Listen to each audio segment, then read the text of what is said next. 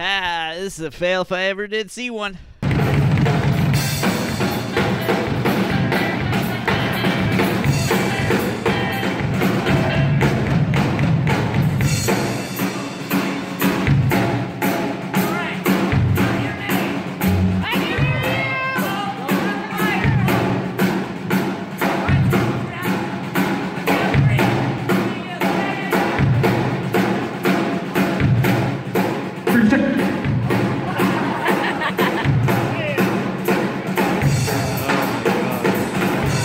What a disaster. Well, we'll get more into this. Woo!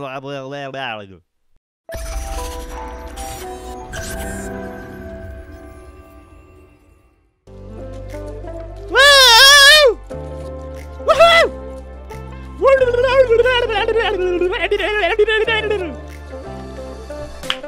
Welcome to the Dynamite Gizmo podcast, everyone. Episode 163.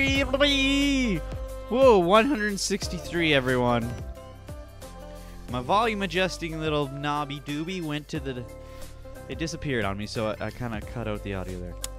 Did you hear that? It sounded like someone was slapping their lips. I know I just did because I was seeing if it was me, but it wasn't me. It was someone else. But it doesn't matter because this episode, we got another guest on today. Can you believe it, people? Yeah, you can believe it. At this point, you can believe it. This is our... What have we got? We had a guest on episode 4. We had so Cashton and Jocelyn, which was episode 4. We had Kyle C. Lovely Kyle C. We had Rose Moulet. We had Shoe Nice. Well, Shoe Nice was before Rose.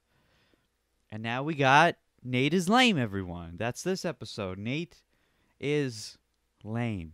All right? I'm not saying Nate is lame. That's his username. So, in this episode, we go over a lot of stuff. A lot of stuff. Stuff about his life, stuff about what he does, stuff about what I do. We talk about frogs. You'll figure that out when we get into it. It was a really pleasant episode. I enjoyed having him on. It was a great time, and it went well. I'm not going to say a lot in these intros before the episode starts. I just need to say that, and I need to say that Janice is a lovely lady. So please enjoy this episode, everyone. All right, ladies and gentlemen, we're back at it again for episode 163 of the Dynamite Gizmo podcast, and today I've got another guest on. Never thought, See, the thing is with this podcast is I knew someday I would have guests on, but, I didn't think it would be this... I didn't think it would be this frequent. I thought I would have a guest and then no one for a few months and then, another guest again. But through the people I've managed to get on, they've connected me with other people related to those people. So I'm getting people more frequently than not. And now that I have these people on the podcasts, I feel like it's making it more easier for me to get more people. This is all. I don't need to say any of this. Why am I saying any of this? Because you don't care, and I don't care. But doesn't matter. Okay, so today we have a nice young fella. He's a great guy. I've been... you may or may not know who he is. He's definitely more popular than me. I mean, anyone's more popular than me. I'm a nobody. Yeah, I mean, I don't have to tell you. But anyway, so I would just like to introduce our guest for today on episode 163. It is... the man himself, Nate is Lame, ladies and gentlemen. Hello, hi, my name is Nate. Nate is Lame. A little bit ableist. I wish I would have thought about that when I was naming the darn channel. Hi, it's good to be on, Justin. Yes, and it's great to have you on. Why is Nate lame? You know what?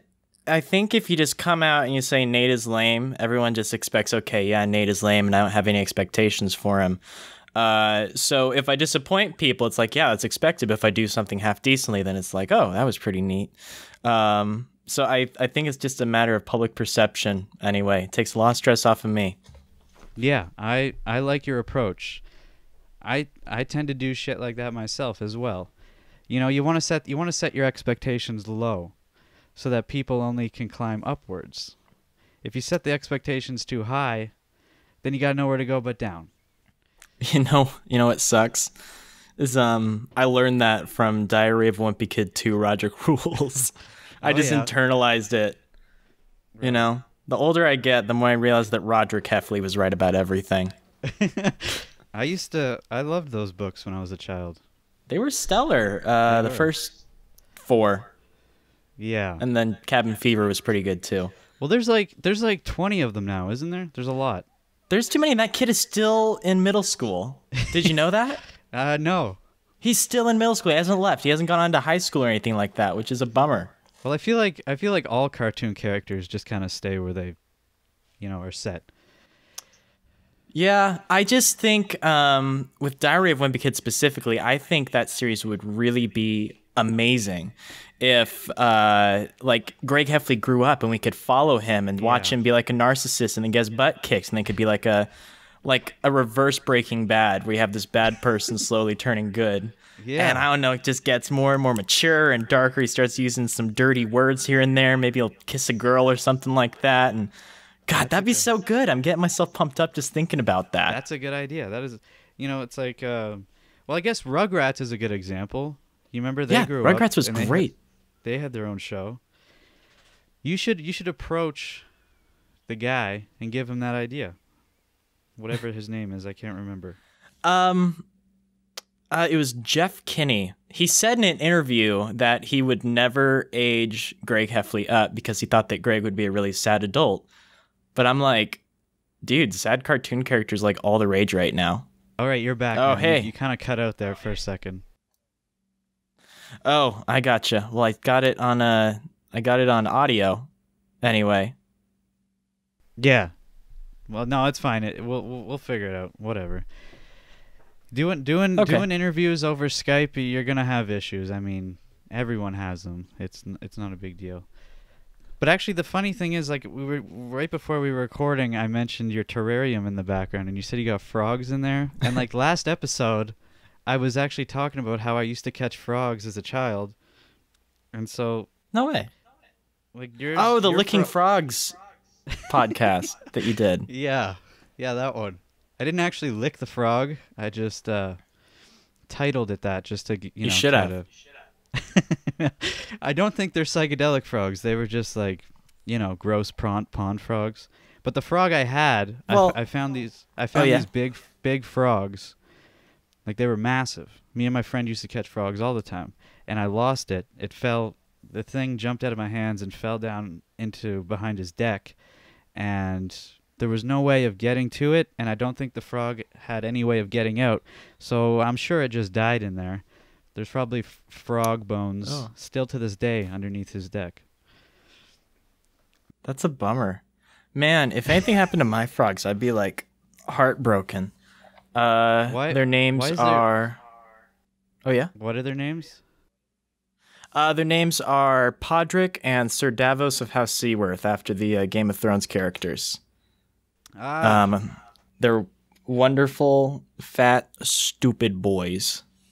I think they're gay. I think they got that chemical that Alex Jones was talking about because they are raging. It's wonderful. That's perfect. Why is the glass duct tape? Did you break it or something?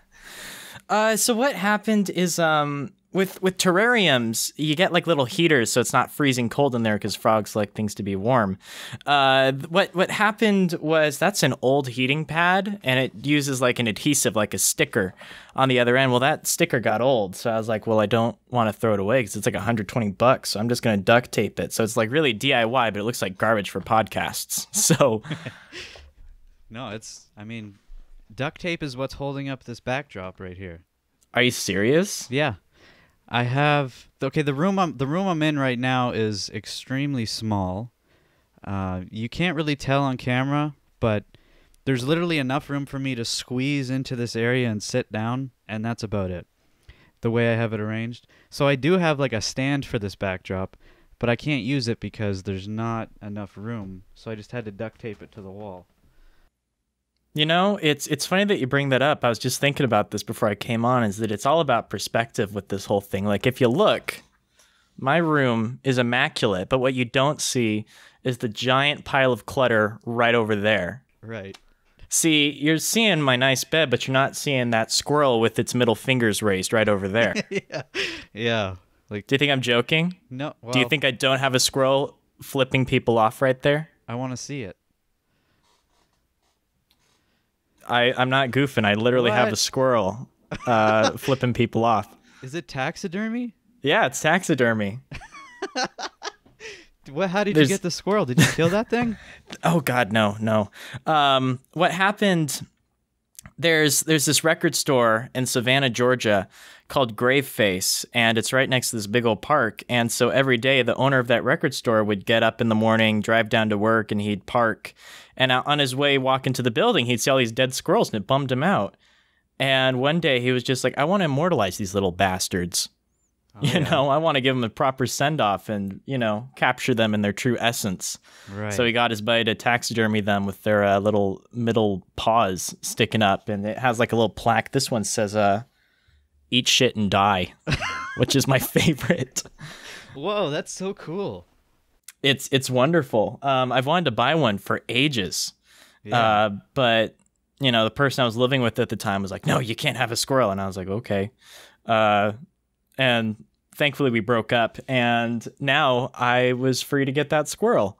Perfect. So it's like, you know, it's kind of like a little my petty revenge. Yeah, I guess it all worked out in the end. Oh yeah, it's my favorite little boy. His name's Racoon. Racoon, like your band Racoon Tour. A little, I mean, like not related, but kinda. I mean, my girlfriend right now recommended that name, and I was like, okay. Everything in my life is raccoons. Why do you like raccoons so much? In fact, I have the beanie on right now. I don't know if you can see it. Yeah. But raccoons, when I was a kid, a raccoon went around my neighborhood and it killed everybody's pet cats. Oh, wow. Like, it just went from backyard to backyard to backyard. And if your cat was outside, your cat got gutted. Damn. And we were all kids. And so that morning, the morning after the massacre, everybody was like, hey, have you seen Whiskers anywhere? Have you seen Mr. Mittens? And then, you know, Dad opens up the back porch, like, oh, no. And he goes, honey, could you come see this? And the kid's like, what's going on? What's going on? And then they see their cat gutted on their back patio. God.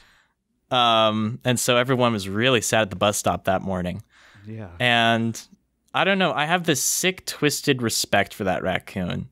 You know? Yeah. That dumb little mongrel made his way through our neighborhood and really made an impact on a lot of kids' day. And, you know, I aspire to be that savage. So was that at all an inspiration in the title of your band name? Oh, yeah. For folks who don't know, my band is called Racoon Tour. And it's a direct reference to the raccoon that toured my neighborhood and just murdered everybody. Because Raccoon Adventure sounds stupid. Raccoon Massacre is a little try-hard. Yeah. I also liked your other small band name that you had called ST Demon Seed. I watched that video. Fuck, that's a good name. Oh my God. I will never come up with anything as good as the whole ST Demon Seed saga. That was incredible. Did you guys just create that name just to perform on stage that day? Yeah, literally. We haven't revived it. Almost everybody in Racoon Tour was in ST Demon Seed. Yeah. It's just I don't want to disrespect the name by reusing it, you know? Right. So yeah, ST Demon Seed, and it was cool because it was at a school talent show, and we couldn't go on stage and say, hi, we're ST Demon Seed, so we could change it to Saint Demon Seed, but for the YouTube video, you know. And you know what's really cool about that story? What's that? We were only planning on doing like one song and calling it good, but the kids running it were like dickholes, you know, like I said in the video. Right. And so we got together like, okay, we know a few more songs. Let's crank out a 21 Pilots jam. And basically, afterwards, the kid came up to me and he was in my face. And he's like this little freshman kid, blonde, blue eyes. Hitler would have loved him. he was like 14 years old, and he was getting in my face going, man, you ruined the talent show. You destroyed it. I'm going to make sure you're suspended. I'm going to get you detention. I'm going to ruin your freaking life. And I was like, okay. And he made a very serious point about making sure I knew, Nate, you are disqualified from the $100 grand prize. Which is a bummer. But then we uploaded the video on YouTube, and it blew up way more than it deserved to. Right. And instead of making $100, it made close to $3 grand. Well, that's awesome. So, but I hope he knows. Even that whole performance was a disaster. Not on your part, but like it was on my part. The microphone cut out. The lights were shutting on and off. And yeah, you know, like, and obviously they didn't expect you to sing another song. So like when you guys finished the first song, they shut the lights off, and you guys are just sitting in darkness for like 2 minutes. Oh my God. If my guitarist Trey Wells didn't have his microphone on, that would have been a total shit show. But, you know, the luck of the Irish, I guess. I'm not Irish, but, you know, I don't know. I've celebrated enough St. Patrick's Day. I'm sure I had some reserved in my tank or whatever. Man, that was so close to being just embarrassing. Yeah. Well, you know? If without the context, it's super cringy. Oh yeah, just watching it. But like when you know what you're doing and what the plan is, then it's like, okay, I get what's going on here. And I will own it. It's super cringy. Right, but I mean, if you watch the video, you produce the video in a way that explains it, you know, in full detail as to what's going on, so it's actually not cringy. If you were to just watch the video without the context, then I think it would be cringy for sure. I appreciate that. Yeah. You know, I just think that people respond better to things if they feel like they're let in on the joke. Yeah. In certain scenarios. Like but if you're like an Andy Kaufman or something like that, then perhaps not. Yeah, exactly. But I'm not smart enough to be Andy Kaufman. Oh man, I love Andy Kaufman. Goodness gracious! Have you seen the Jim Carrey documentary on YouTube about him playing Andy Kaufman in that movie? I know that he was a dick during the whole process because he was in character the entire time. He never stopped being Andy Kaufman. You know, I think that method actors like that, it's overkill. It's obnoxious, and if he wasn't Jim Carrey, he wouldn't have gotten away with it. Right. Like Robert De Niro. Robert De Niro is a method actor, but he's not obnoxious. He doesn't intrude in people's way. Rather, if he's getting into character or something like that, he will spend a day, you know, if it's a mechanic, he will wear a mechanic's belt and like get familiar with it. So when he's on screen, it's like, whoop, he pulls out a wrench or something like that. Yeah. You know, but folks like Jim Carrey, Jared Leto sending like used condoms and stuff to people, you know, don't do that. And that's shitty. You know, it is shitty in the fact that he's a dickhead to all these people, but I'm wondering if he didn't do that, would it be such a respected performance if he hadn't done that? You know what I'm saying? Yeah. Well, I've seen a lot of respectable performances from people who don't act like dickheads, and he's done a lot of respectable performances without being a dickhead. I think it might have been like a publicity stunt on his end, but I haven't seen the movie. You know, I really want to get more into Andy Kaufman and really explore his comedy before I, you know, allow myself to watch. Right. It's like reading the book before watching the movie, you know? Yeah, exactly. Do you follow any comedians?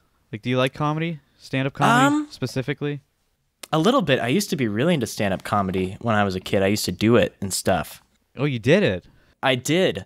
I entered in a stand-up comedy contest when I was about 15 or so. It was through my church group, so like it was like 40, 50 churches participating, and I had to do a stand-up comedy bit about religion to religious people and not offend them. Oh, shit. And that was really brutal. I was like, again, 14, 13 years old at the time, so I was young. But I took second place, so that was pretty awesome. And now you're not religious, right? No, no, Correct. very much not so. Were you religious at that time? Or Yes. never? Oh, you were? Yes, I was. I used to really be into it. But, you know, I got edgy. I started watching these atheist YouTube videos to kind of get back at the parents. But then it became more than YouTube videos, and I was like, oh no. In fact, I'm seeing on your arm, I'm seeing a tattoo that says like Darwin. Yeah. Does that have anything to do with anything? That's just kind of like, I got this tattoo. This was my first tattoo I got when I was 18. I'm 26, or I'm 25 right now. Yeah, when I was about 14, I decided I'm not going to be religious.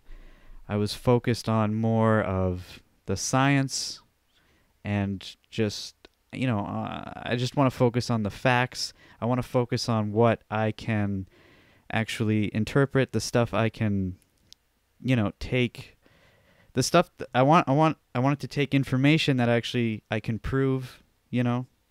Yeah. I don't want to, because I was religious a little bit. I figured, you know, because my whole family believes in this specific thing, I have to believe in this thing. But when I was about 14, I realized, well, it doesn't make any sense, and they don't have any proof to back up their statements. And so I'd rather just believe in something that I can actually physically understand and interpret. And so when I was 18, I was like, I'm just going to get this Darwin. So it's the Jesus fish. Yeah. It's got legs, and it says Darwin instead of Jesus. So that's just my way of saying I believe in evolution. That's actually really clever. I really like the Jesus fish with legs. That's really clever, and I actually really like that. Yeah. I didn't come up with this idea. Like, I totally ripped this off the internet, but as soon as I saw it, I'm like, I want that tattoo. Well, I haven't seen that before, so I saw it on you for the first time, so I guess you own it in my eyes. Yeah. You know, so if I see it on the internet, it's like, oh, they stole it from Justin. Yeah. And like, I also have like a dead mouse tattoo over here, and then an Illuminati tattoo, which it's the Illuminati symbol, but it's not.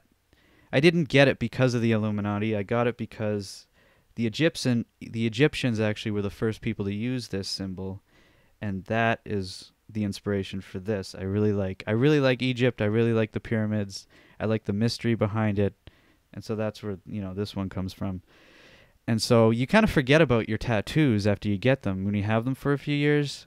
And so you don't realize when people have a first interaction with you, they're looking at your tattoos and they're judging you by your tattoos right off the bat. But the person with the tattoo, you know, kind of forgets that they're there. So you got to kind of take that into consideration, that, you know, if you're going to get tattoos, you got to be aware of the fact that people are going to stare at them and try to figure you out through your tattoos.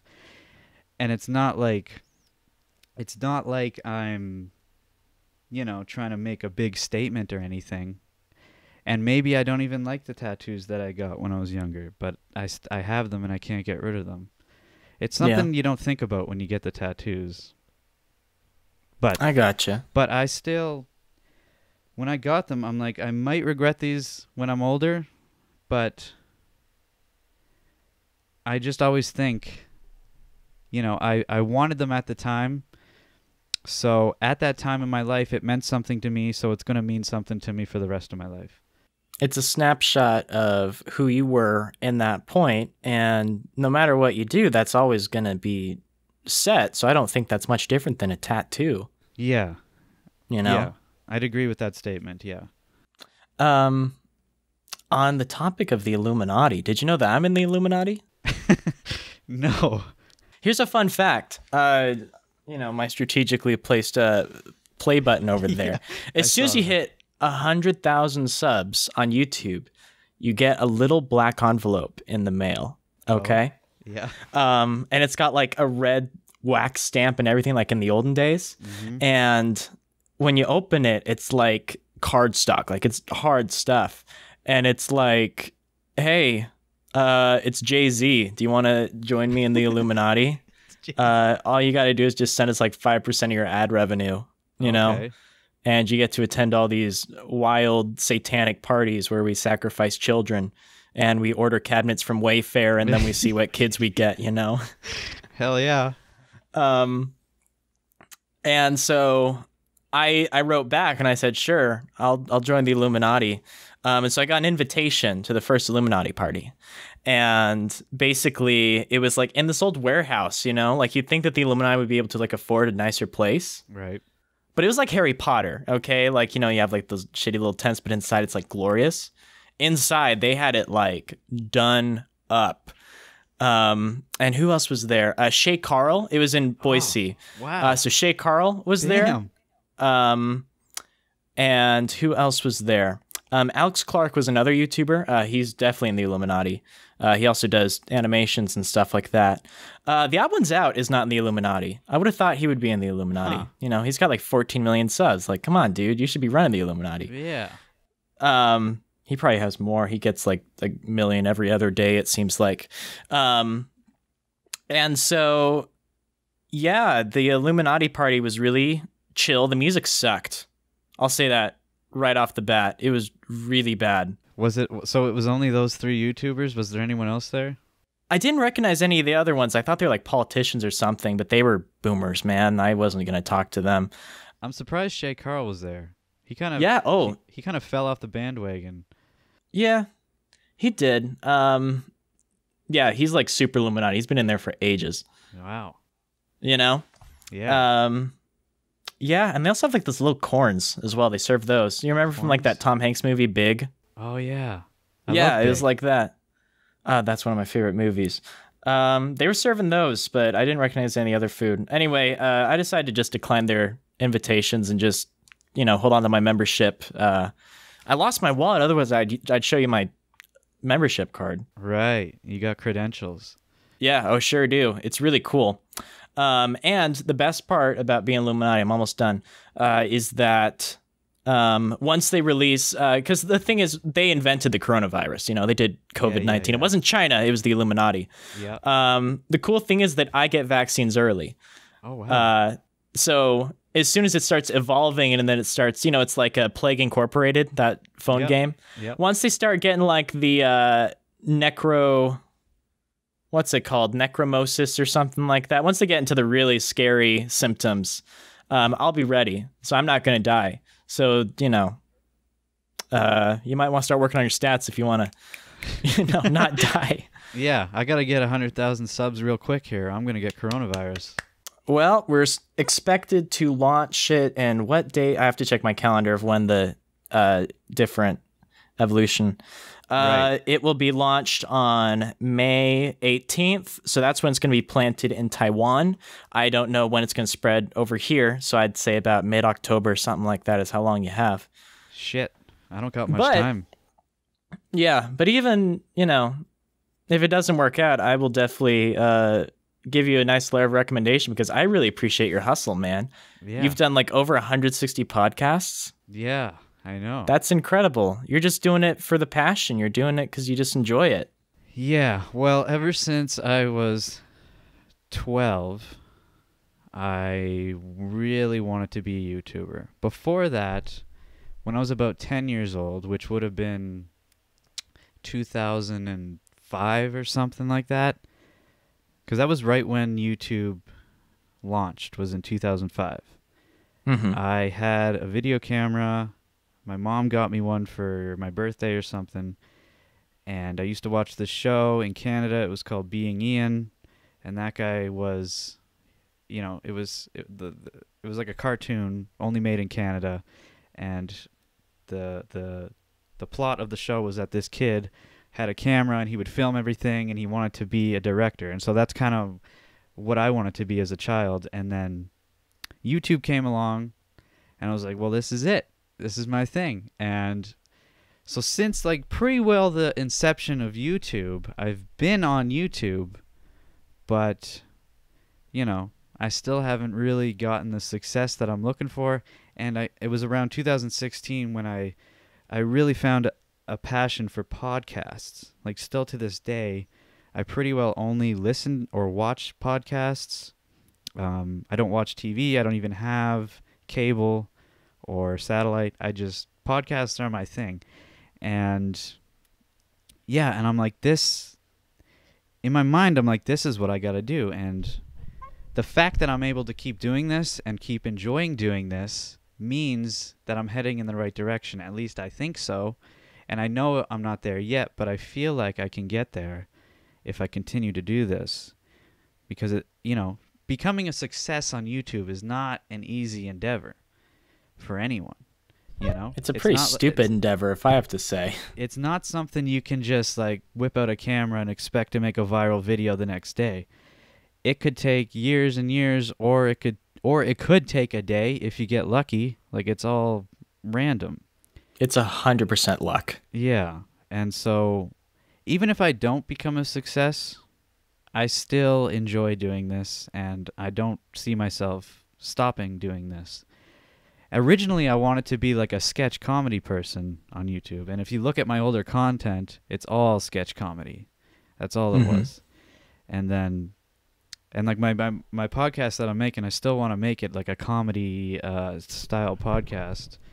I get a lot of inspiration from stand-up comics in general, because pretty well every stand-up comic has a podcast. And so I watch a lot of those as well. But yeah. Hell yeah. You ever do like open mics or anything? Got like material written out? I've thought about it. I would love to try it. I actually, when I went to Vancouver Film School, there was a kid in my class. There was a kid in my class who wanted to be a stand-up comic, and just a few months ago, he was actually featured on Conan O'Brien with his stand-up comedy. So I was like, man, like, I was super happy for him, just to see someone that I went to school with actually succeed and use their talents, to succeed in the way that they ended up on something like Conan O'Brien. And that really inspired me, and it kind of made me want to pursue stand-up comedy. But right now, I'm living in like a shitty small-ass town in rural Alberta, Canada, where there's nothing within 3 hours of me that I could do stand-up comedy. But, like, I mean, just right now I'm just focusing on this, mostly, is just trying to find a success with this podcast.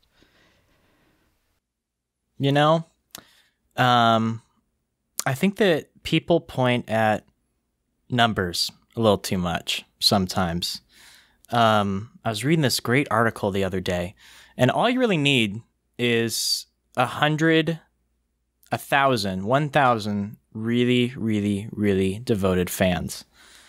Because the thing is, I have a lot of subs on my YouTube, but not all of them are super engaged. Not all of them watch everything I do. They probably just watched one video and like, oh, he's cool, and then they hit the sub button and never watch me again or interact or anything like that.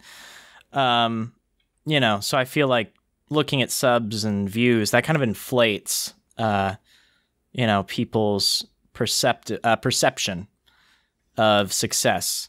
But if I had 1,000 people really tuned in to what I make, and I'm able to get $100 per year from them, if I were to do shows or sell t-shirts, and on average 1,000 people would spend $100 per year on stuff I make, that's $100,000 per year. Right. That's like, top 1% Bernie Sanders is coming for your butt kind of money, Like, so there's OG YouTubers who have millions of subscribers, but their videos average maybe like 1,000 to 2,000 views, because they were popular at one point, but maybe they just stopped making content, their consistency dropped off, and when that happens, the fans go away. They don't unsubscribe because they just don't think about it. So they're still subscribed to those channels, but they just don't watch the content anymore. So there's all kinds of factors at play.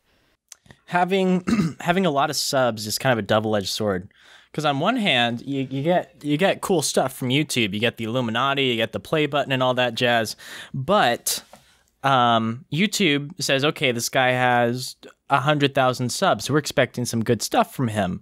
And if you're not working the algorithm, if you're not being consistent, your views will drop, and YouTube will say, oh, well, this guy's a fluke, so we're just going to bury him or something like that. That's what I'm fighting with right now with my channel, because my consistency has been awful, not great, bad, 2020 depression, all that jazz. Yeah.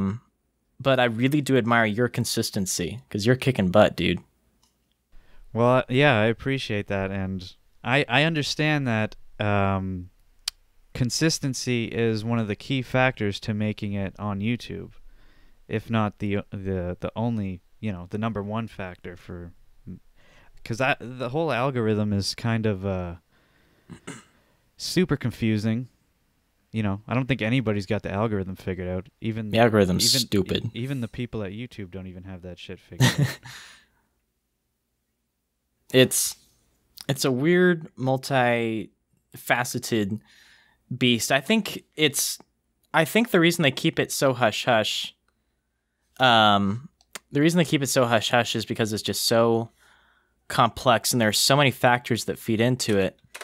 And basically, I've spoken with an engineer at YouTube at VidCon actually, and I asked him about it, and they just get so dismissive with questions because they don't know where to begin with answers. The way that the algorithm treats children's channels or cooking channels or beauty channels or animation channels, it is super adaptive. It's crazy. Right. They're just a few universal rules. Be good, good thumbnail, good title, and be consistent. And that's it. Right. So it's a weird monster, man. Yeah, and it wasn't always this way. Like, I feel like really around the time that the adpocalypse happened was when we really started to see some major changes happen. Yeah. Like when PewDiePie had that whole controversy where like Wall Street was trying to... Do you know about that? Yeah, I do. I was like a teenager, and I was like, why should I care about this? But now I'm like, I do care about this. Yeah. Yeah, right. I do remember that. So, like, how long... were you, like... Did you watch a lot of YouTube videos before you started uploading to YouTube? Oh, yeah, so many.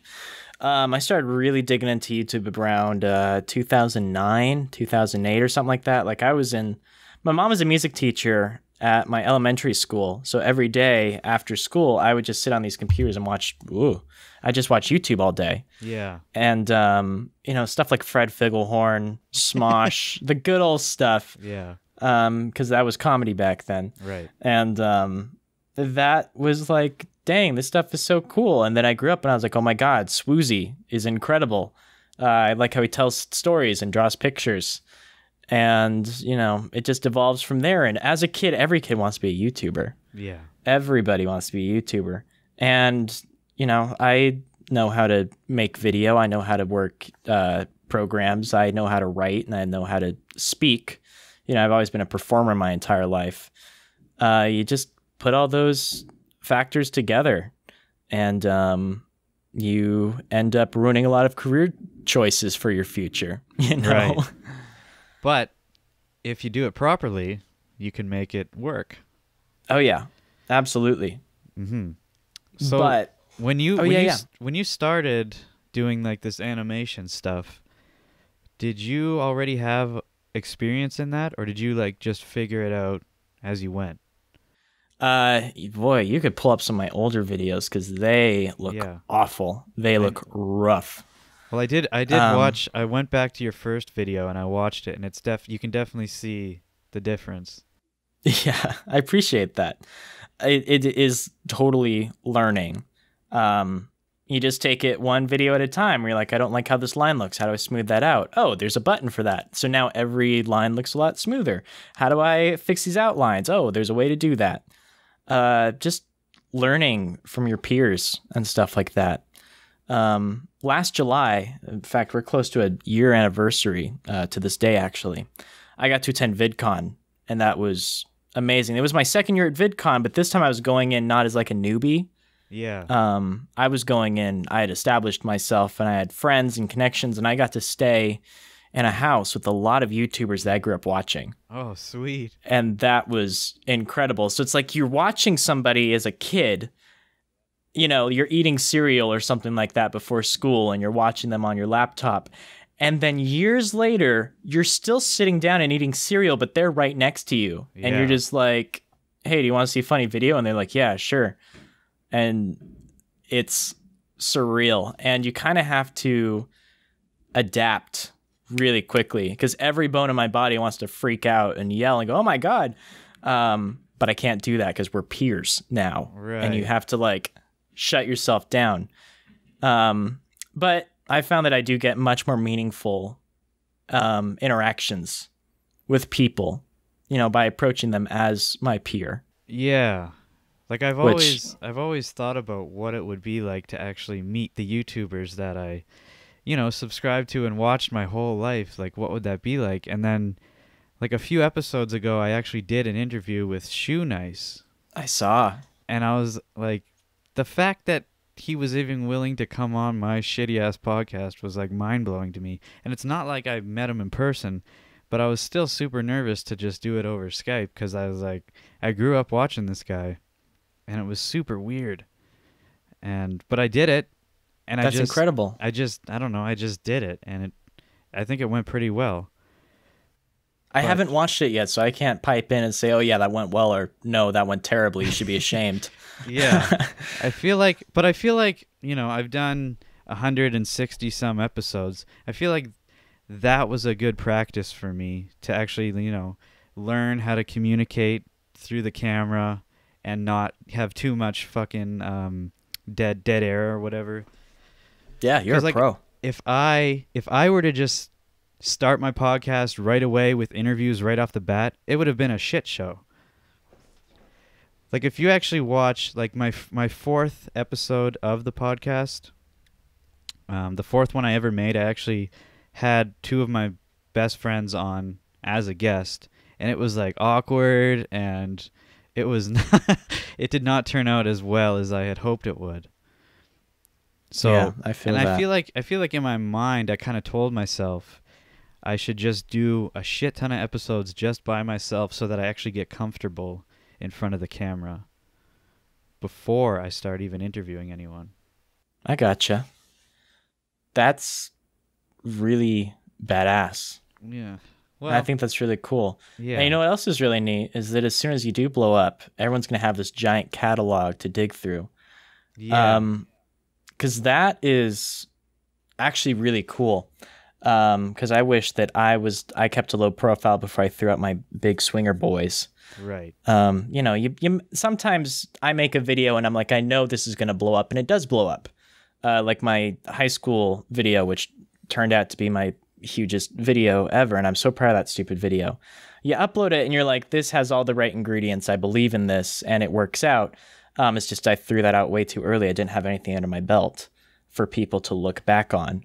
But if you make this giant catalog, you know, of let's just say 160 episodes of a podcast, then you have those viewers and they're like, oh my God, I can dig right into this. So then everything else grows. It's just like a spontaneous, you know, rapid succession. Basically, everything blows up. Right. But you're like a different, you can be categorized differently because you don't have a lot of videos on your channel, but yet you have almost 300,000 subscribers and you're getting, you know, thousands of views on every video. And so like when you started your channel, it obviously wasn't like that right off the bat. Oh no. So like how long did it take before you actually started to see income or even views? Yeah. Basically what I did, I'm really happy I did this. I spent a month beforehand. I was like, I want to make a YouTube video. I want to make a YouTube channel this summer. So I spent a month just watching YouTube channel tutorials and stuff like that. Just people explaining the algorithm, explaining monetization, best practices, thumbnails, all that basic stuff. And I swallowed it. You know, I internalized the hell out of it. And then I was like, okay, I'm ready to do a YouTube video. And then I make a YouTube video, and then I make another YouTube video, and then I make another YouTube video. So I was doing the best practices anyway, and I'm so proud of myself that I did. And, you know, you get 15 subscribers from your first video, and you're like, oh my God, this is amazing. And then you get 100 subscribers. Oh my God. And so you post about it on Facebook, like, guys, I just got 100, you know. With that, I love that Facebook Memories feature because I can pull up in my Facebook and I'm like seeing myself 3 or 4 years ago freaking out, guys, I got 100 subs. But for me, it happened fairly quickly. Within a year, I had 100K. I remember I was in my high school cafeteria waiting for my ride to come, and I just had my phone on this table. There was no one else in this giant cafeteria. It's just me alone by myself, hunched over my phone. I'm just watching the subscriber ticker just go doot, doot, doot, and I'm ready to take a screenshot and commemorate this whole thing. My English teacher was like waiting for it because he was like my best friend at the time. And it just doot, doot, doot, and then it just changed, and there was no fanfare, there was no music, there was no sound effect. It was just 100K, and I was like, cool.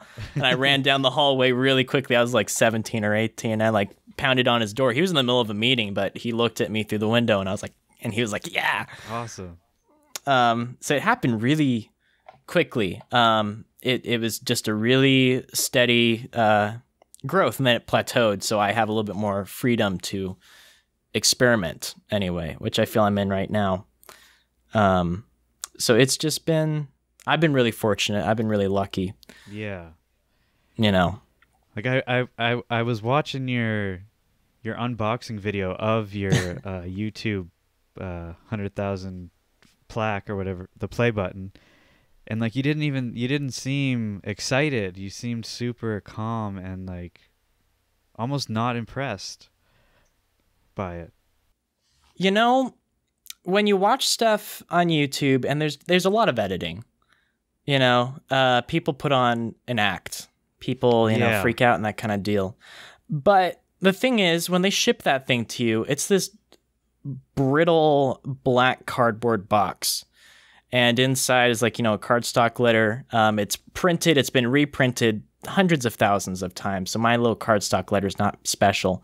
When you open it up, it's this cheap piece of wood, and it has like some plastic reflective thing behind it, and they have the thing inscribed to NateIsLame for 100,000 subs, and you can see where it's been what's the term there, it's designed anyway, so everyone gets the same design, and they just kind of copy and paste your name in it. Yeah. And it all just kind of set in where I was like, this is a lot bigger than me, and this is a lot less anticlimactic than what I was anticipating. So it was a little melancholy a bit. Like I was very happy. I've been dreaming about that since I was a kid. Right.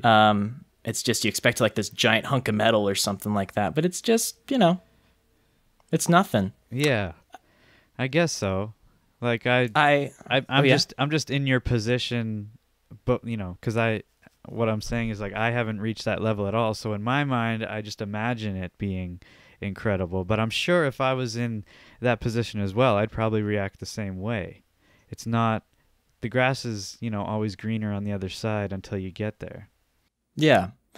I love that dumb play button. I think it's really cool, even if it is just a cheap hunk of wood. Yeah. With some silver paper glued over top of it. Right. It's more of an internal thing where I'm proud of it. The pride doesn't come from that. It comes from me. I thought it would be a lot more, wow, this thing is so cool. I'm never gonna, this is my most treasured possession. It's a piece of wood. Yeah. It's the accomplishment that comes with it. I think something very similar to that. I was really fortunate at that VidCon experience that I told you about. I got to go over to the Odd Ones Out house. Oh yeah. James Rallison's house. Yeah. Which is beautiful. It's an amazing, incredible house. He's an amazing, incredible guy. And in his living room, right next to his TV, he has his 10 million diamond play button. Right. And it was just sitting there gathering dust with all these decorations and stuff that he has. Wow. And it was just so unceremonious. Like I'd only seen and heard about this, and it's just right there. And I was kind of dumbstruck, and I was like, oh my God, am I allowed to touch this? And he was like, oh yeah, go for it. He's like flipping eggs at his stove. He's like, yeah, go for it, man. And I was like, oh God. And I grabbed it, and I was expecting like angels to sing or something, but it's just, it's a big, heavy rock, you know? A lot of it's just for show. Right. You know? It's so weird that the differentiation between, actually reaching that level and then, like not reaching that level, and you just imagine how amazing it was, but then when you get to meet the people, they're just people. It's just regular lives. It's nothing special. Yeah, like you hear that, and people can say, yeah, I'm just a regular guy, but you don't internalize and rationalize that until you are in that position. Mm-hmm. And so I always want to conduct myself where I come across as a real person who just got lucky, because that's exactly how I feel. I never want to be pretentious or try to appear larger than life or anything, because I'm not. I can't uphold that. That sounds exhausting. Yeah. When you went to VidCon, did you have fans there? I actually did. It was Yeah? amazing. It's really cool because I feel like a celebrity like 1 week a year, except for 2020 because COVID. Yeah. COVID sucks. Right. But it's really cool because I get to feel like a celebrity 1 week, and God, it was amazing. I've had kids cry meeting me. Wow. Which is amazing. To have that, to have someone look up to you and get that excited that they have an emotional response. That is so flattering and so incredible. Yeah. At VidCon, I was doing autographs at a booth, and the line got so long that we had to be escorted away from security because we were causing a fire hazard. Whoa. That had never happened to me in my entire life. That probably will never happen again. I just think it's amazing that I get to say that I caused a public safety hazard by just being somewhere. Right. That was amazing. Yeah. And I think that's a lot cooler than a play button, is having an interaction. Yeah. That's the stuff that, like, that's as good as it sounds. That's the stuff that's as good as you imagine it being. Absolutely. You're You're actually getting to interact with your fans. It's not just like a piece of paper that you're getting. You get to actually see the people that made you who you were. And there's physical contact and there's communication. There's proof. The evidence is right there. It's not just a piece of wood that says your name on it.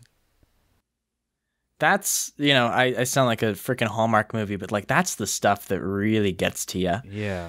Because all I see are just numbers. I cannot, fathom what 285,000 people look like. I can't begin to. I've never had 285,000 of anything. It'd be cool if they all gave me like $1. That'd be amazing. A lot of my issues would be solved. But, just seeing people who I don't know anything about, but they know everything about me. Kind of like, I was thinking about this when you're talking about your tattoos, is that people size you up when they're looking at your tattoos. So without even talking to you, someone could look at you and say, okay, this guy probably has pretty good taste in music because you're deadmau5. He probably is very steadfast in his beliefs in science and evolution because of your, Darwin, that kind of deal. Yeah. It's a lot like that being, a public, I don't want to call myself a public figure, being someone that a lot of people know about. I think that sounds even more could be pretentious. called a public figure. Maybe like a G class, public figure or something like that. Yeah. Well, you're definitely not a nobody. Yeah. It's just this weird middle ground. Yeah. It's like that, where before I talk to somebody, they know everything about me. Right. They know about, this time I was chased by bees. They know that I got kicked out of a talent show. They know my religious beliefs. Right.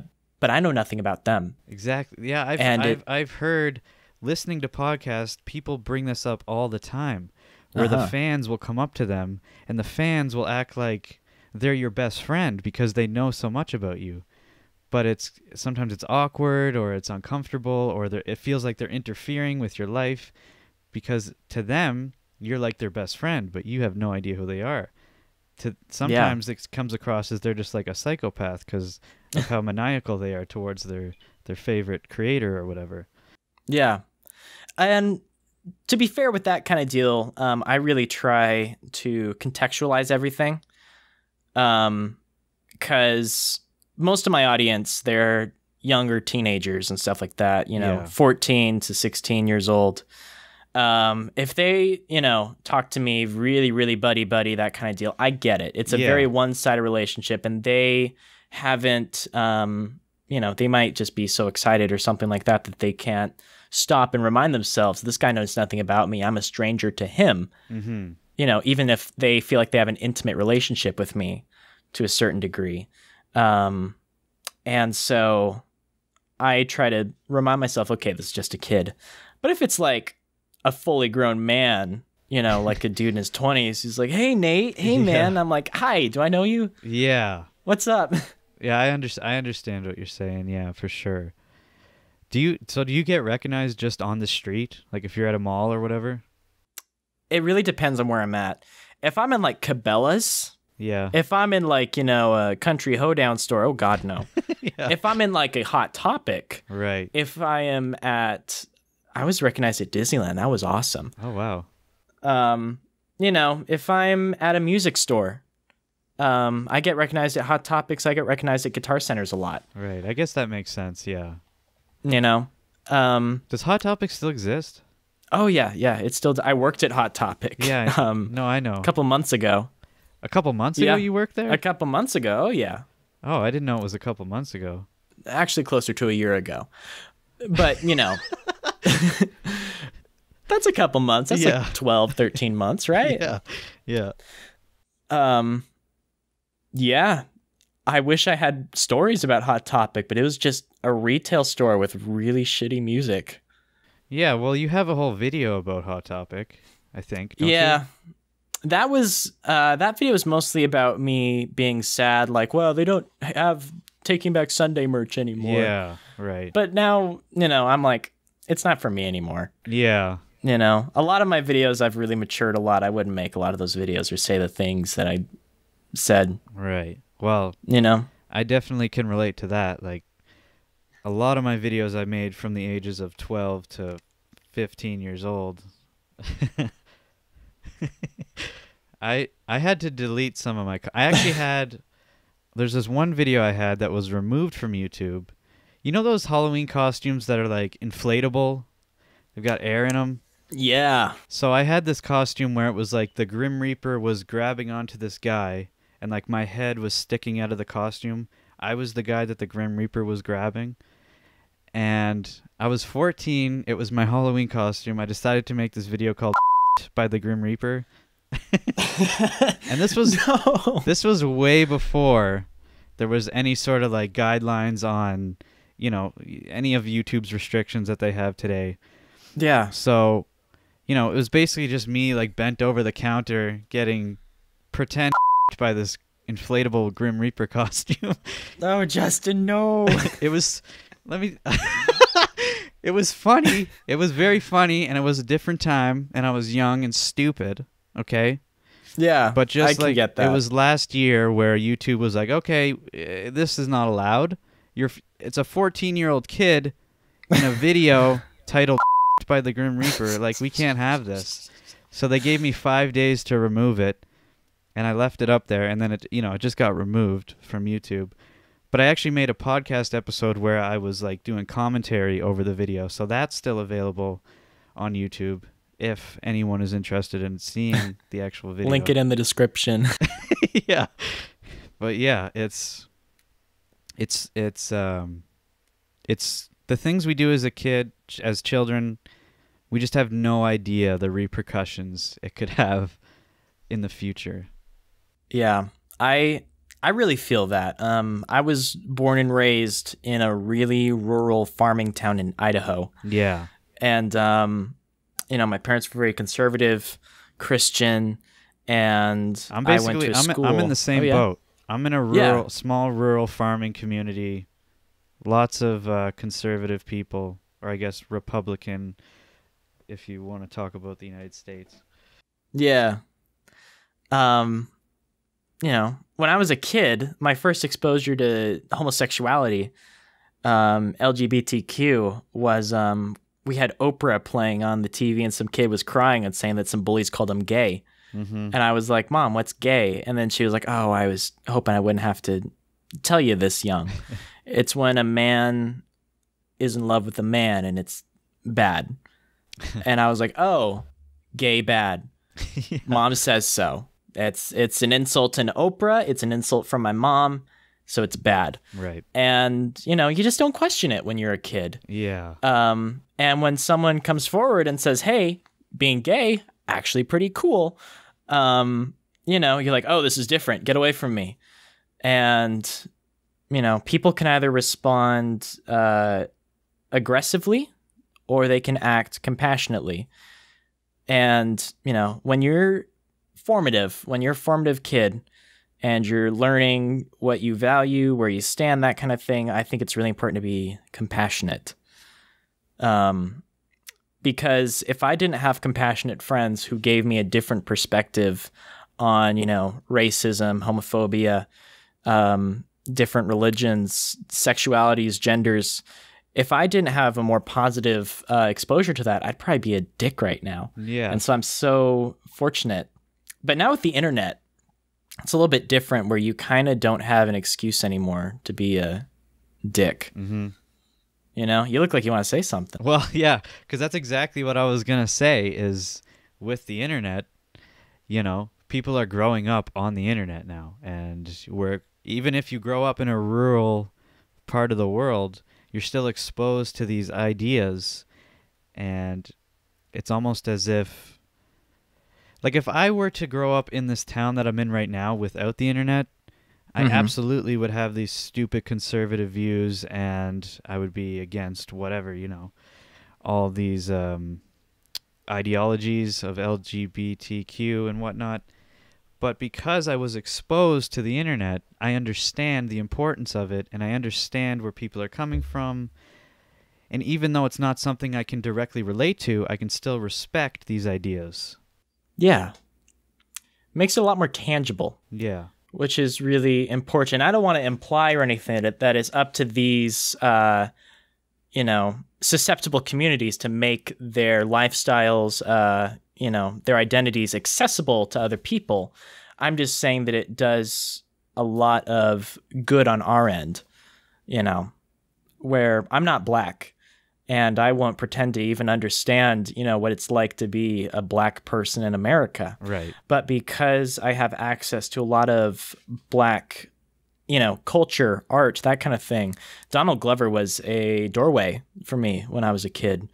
And now because of that, I feel I can be a bit more empathetic. Again, I don't want to imply I know anything about being black. It's just I am a lot more open than I used to be. Because, out here in Idaho, it's very, very, very white. Yeah. So to have a positive exposure to these things is amazing. Right. Anyway, and we are so fortunate to have that. Yeah. And that's something that our parents and grandparents cannot relate to at all. Mm-hmm. And, it's cringy and it's disappointing to listen to a lot of the things that they have to say about certain things, but they're all going to die off eventually. Yeah. We're going to take over. I think the world's going to be super different when I'm their age. And I'm thankful for that. I'm excited to see the changes. Right. I also just really quick, this is just a little disclaimer, I guess, is I realized that, I said my first exposure to homosexuality was my mom saying that being gay is bad. I think it's important for me to update, by the way, my parents are cool now. They've learned a lot more as well. My parents have grown. I don't want to throw my parents under the bus on here publicly. So that's just a little disclaimer in case mom ever watches. Hi, mom. Hello, thank Nate's you for mom. watching. Yeah. Thank you for watching this podcast. Yeah. Are your parents supportive in your YouTube stuff? Incredibly. Yes. I would not be anywhere near where I am now if not for a lot of things, that are out of my control, including my parents. I'm lucky that my parents are all college educated. They have jobs, so I don't need to work full time and support, my family. I can spend that time doing YouTube, stuff like that. So I'm really fortunate in that regard. My parents have done a ton of amazing, incredible stuff. Well, that's good for me. Yeah, that's really awesome. Mm-hmm. So do you do you have any income from YouTube? Like, is that generally where you're making your money from? Yes, it has slowed down a little bit, so I'm taking up a few odd jobs and stuff like that in the meantime until stuff picks up. But yeah, for the past few years, YouTube has been my main source of income, which has been so cool. Yeah, I could You know? imagine. I mean, that's the goal for a lot of people. I mean, obviously me as well, but I'm nowhere close to even, making any sort of income on YouTube. I am part of the partnership program. I got Oh, yo. like I became part of the program like way back in the day when it was just you didn't need a whole lot to actually be accepted into that. And so I guess you could say I was grandfathered in. Mm-hmm. That's a term.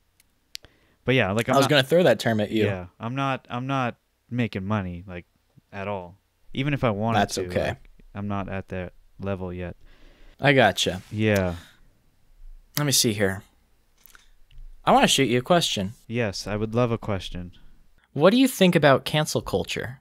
Ah.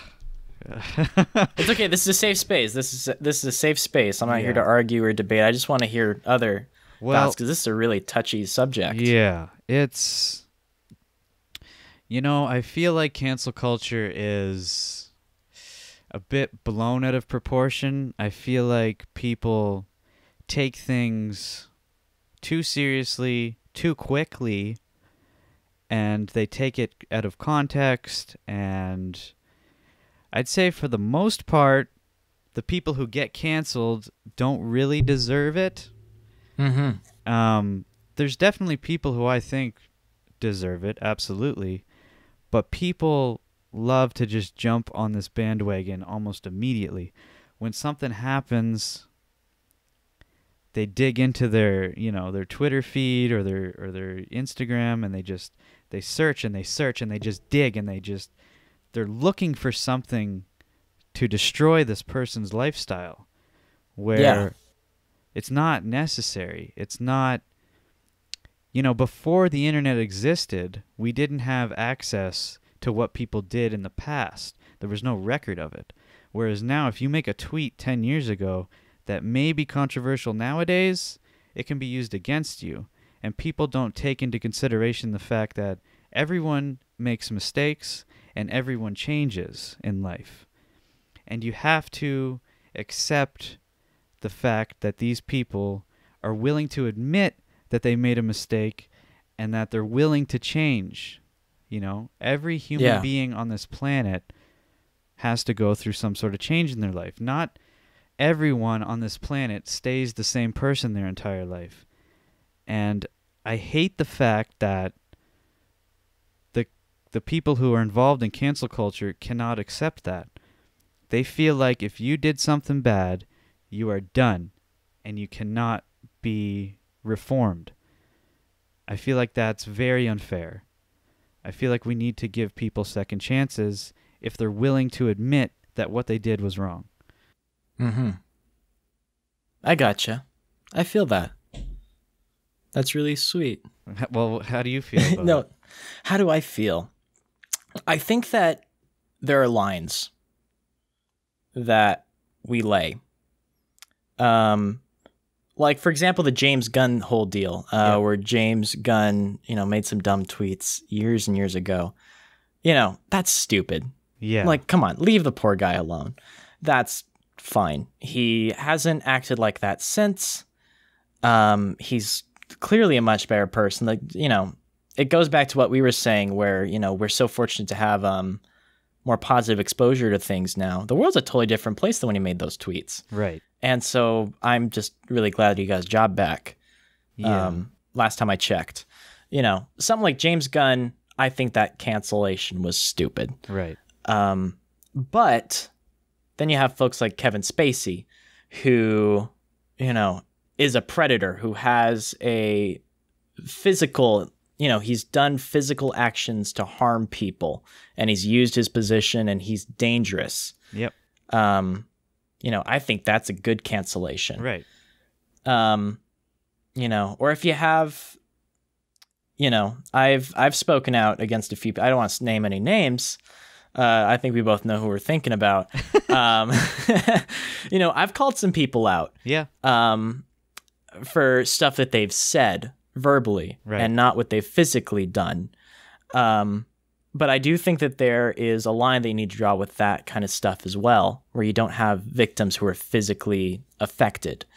If someone says something stupid when they're a kid on Twitter or something like that to get a reaction or whatever, that's fine. I've said some heinous stuff when I was a kid too, and a lot of it's still up on the internet for people to find and see.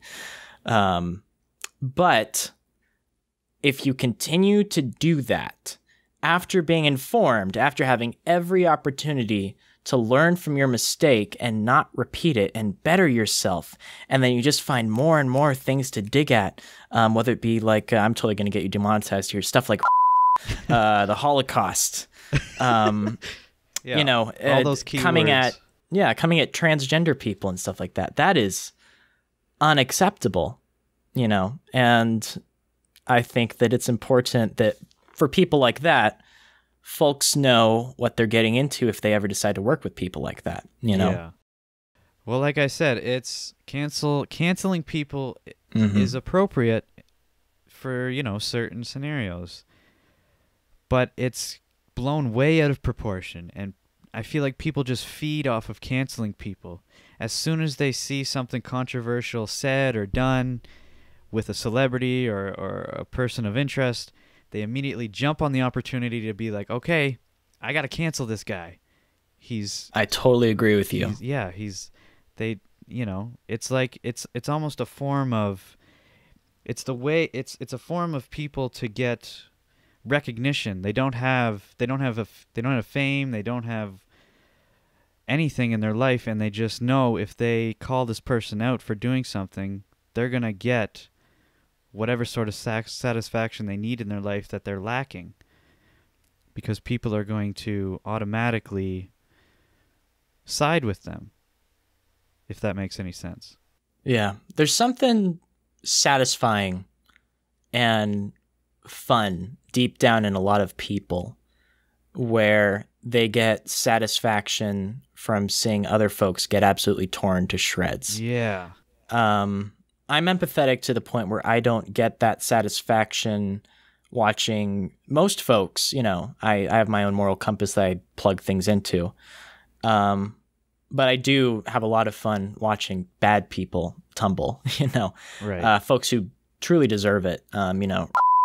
Racists, horrible, awful folks like that. But, stuff like James Gunn, a lot of these folks who get in trouble for things that they said 10 years ago. Yeah.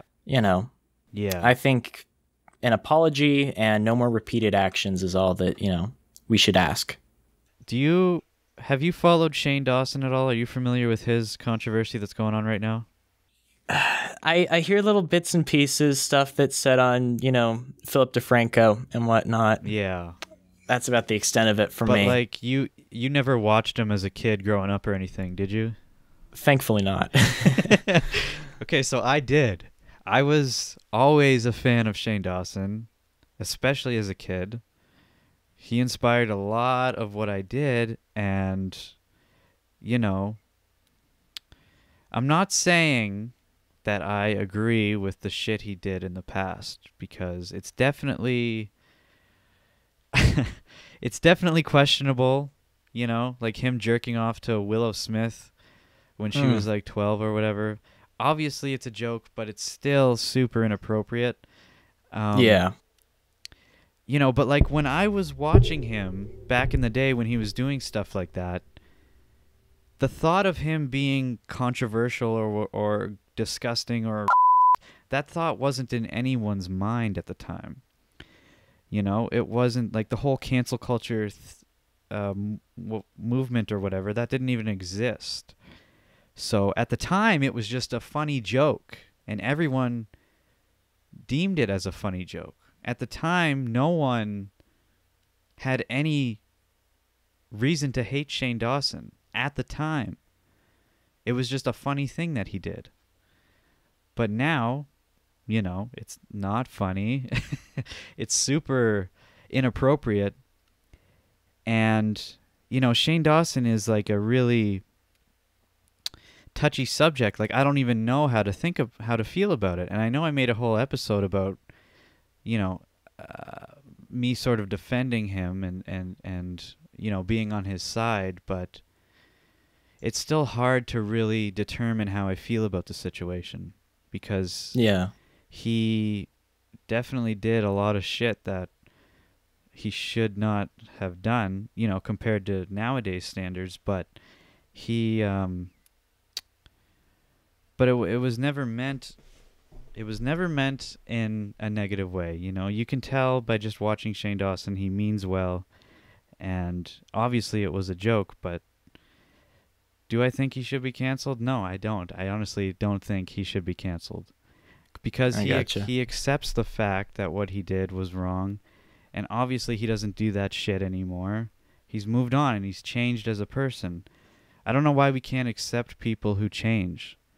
We accept prisoners who had a bad past and have reformed themselves and come out as a different person. Why can't we accept these YouTubers who do these shitty things and change? Yeah. I think you know, I didn't grow up with Shane Dawson. I don't have any feelings tied to him. Right. So I might be a little bit harsher on him than someone who grew up watching him would be. You know, but with the stuff that he did in the past, I can see that he's demonstrated that he has grown and that he doesn't do that edgy stuff anymore. It was a different time, and he has acknowledged many, many times that the things that he said and the things that he's done were not acceptable.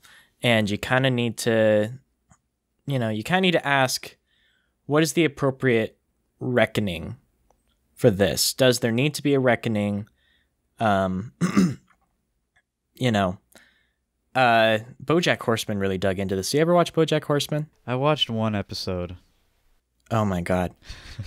Well, I can just tell you it gets better. Oh my God. It turns into the best TV show in the past 10 years. Yeah, I hear a lot of good things about it. I definitely need to watch it. Yeah, you might want to break the podcast streak just for this one show, and then you can go back to podcast, because it is well worth it. Basically, BoJack Horseman, since you haven't seen it, I'll just clue you in. BoJack Horseman is about a 90s sitcom star. He's all washed up now, and it's just following him trying to restart his career. And as he's doing these things, bits from his past come back to haunt him. Right. So he was dealing with a very similar situation where things that were acceptable in the 90s and the early 2000s, you know, where no one batted an eye if you slept with a fan or something like that. Right. Now he has to deal with these reckonings. He has to reckon with these things in the 21st century, in 2020, 2019. And with our new cultural expectations for people. And he's frustrated, and he's like, well, it was a different time back in the day. But I think a lot of it has to do with a lot of people didn't have a lot of voices. A lot of people didn't have the voice to chime in and say, this is harmful. They were just kind of forced to suffer or, you know, get grumpy in silence. This is getting further and further away from Shane Dawson. This is just totally different. No, but this is interesting. Revenue. And so the show... it follows him through years and years, and things just get worse and worse and worse. And he's so mad at the world, and he's just furious. And he goes, how do I get better? There's this really great line, I guess, where he says, how do you make something better when you've broken it irreparably or something like that? I can't remember. There's tons of great one-liners. I just butchered that one. And the show grapples with that. It says, what do we do with these people who mean well and have screwed up in the past? And, you know, I don't want to spoil anything, because I do think it's well worth your time. It's well worth anyone watching, it's well worth their time. It's open for a lot of interpretation, but from what I gathered from the show, it is important for these people who have done these objectively horrible things. It's important for there to be a reckoning of some kind. It is important to get a pound of flesh somehow, because if there are no consequences for these things, Where do we draw the line? Do we draw it before pedophilia or, Right. Rape, statutory rape and that kind of deal, which is what the show kind of touches on a little bit sometimes. And it's, the show doesn't say that these people can't be good and, that they don't deserve forgiveness. It's just they're not entitled to it from the general public. Right. They can get it from friends, they can get it from family, they can get it internally. And it's kind of their job to better themselves. Right.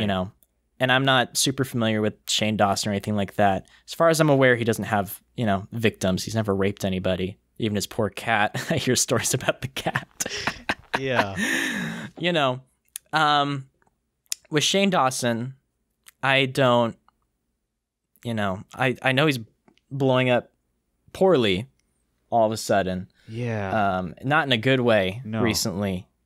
And, I don't think he's handling it well based on everything I've seen. Right. And I live by this motto: if there's smoke, there's fire. Yeah.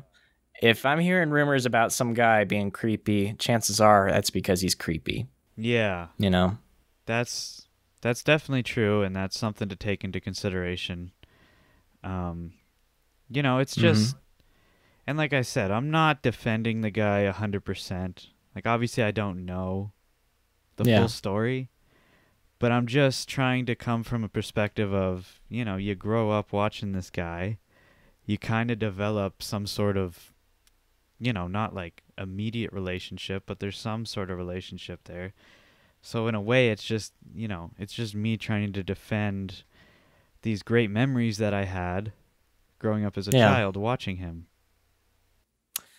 And I do think it is important to, again, reiterate, you do have a more nuanced view on it than I do. Yeah. Because, I am not as clued in on this situation as you are. Yeah. But in terms of memories and stuff like that, Shane Dawson has had a positive influence on you. Can we, do you feel that way? Yeah, absolutely. Like, and do you time. think that, and do you think that you're a better person for having watched Shane Dawson? Yes. I feel like he inspired me in so many ways to actually pursue the things that I'm doing on YouTube. Yeah.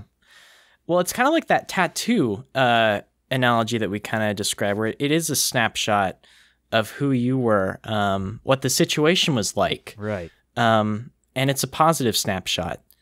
And even if, years and years later, the person that Shane Dawson has become is not stellar, that doesn't take away the good things that he's done for you. Right.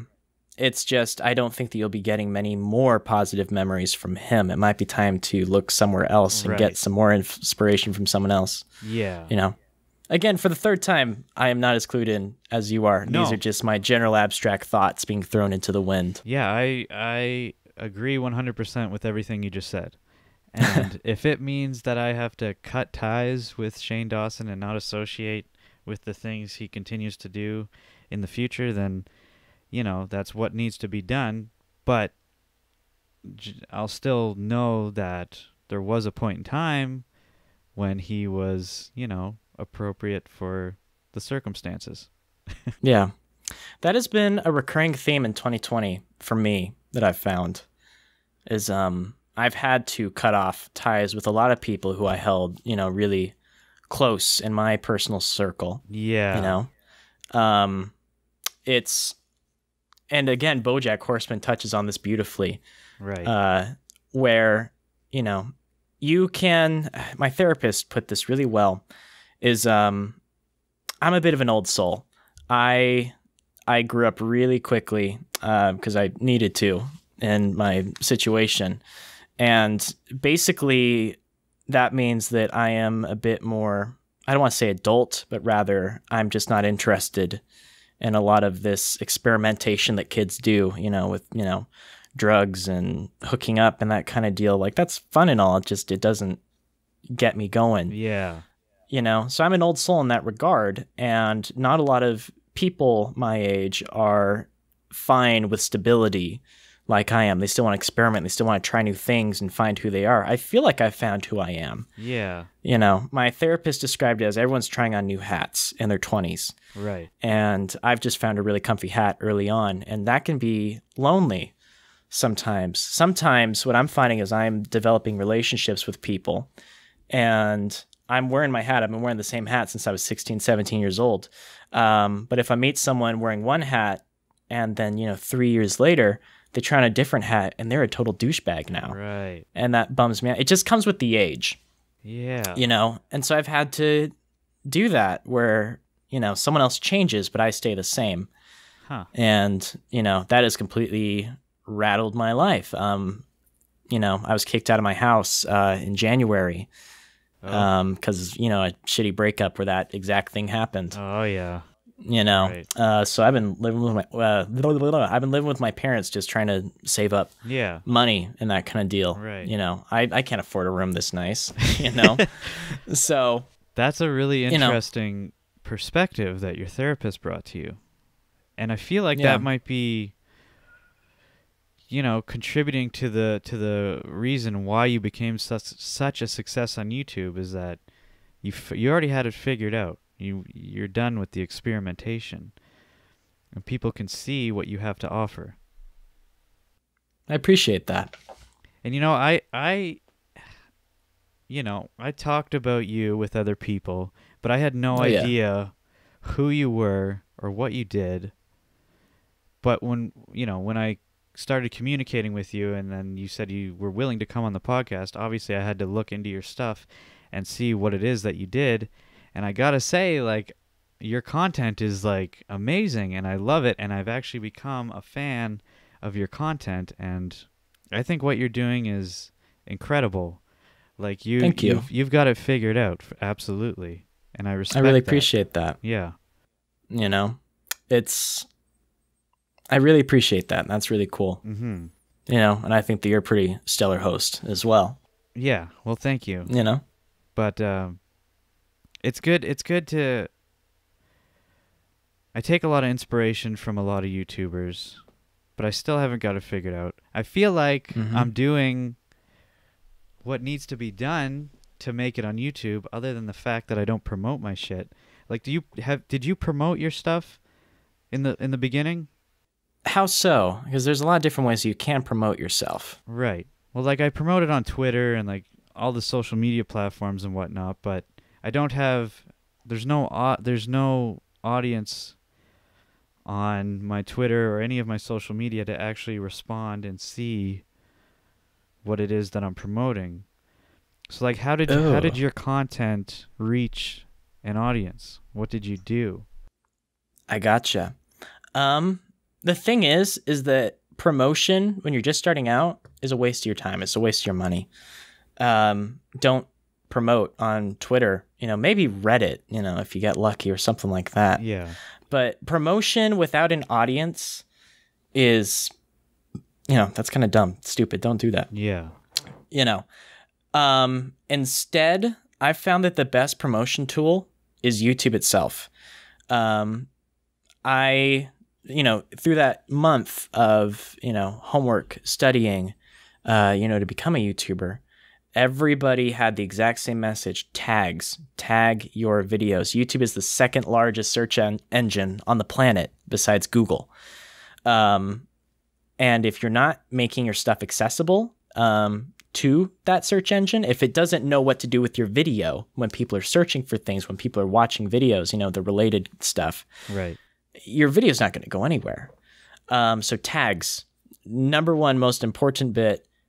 Tag your freaking videos and just use all your tags. I exhaust the 500 character limit tags on every single video. And I saw a difference. Right. Second bit is thumbnails, make your thumbnails look good.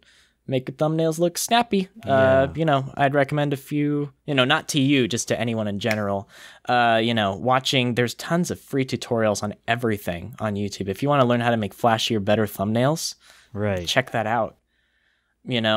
And finally, titles. You want to emphasize what's important, what's going to grab people. You know, if someone is doing like a series, like, you know, the episode 1, and then, you know, they put their interesting title, that's not going to cut it. Put the interesting stuff first. Right.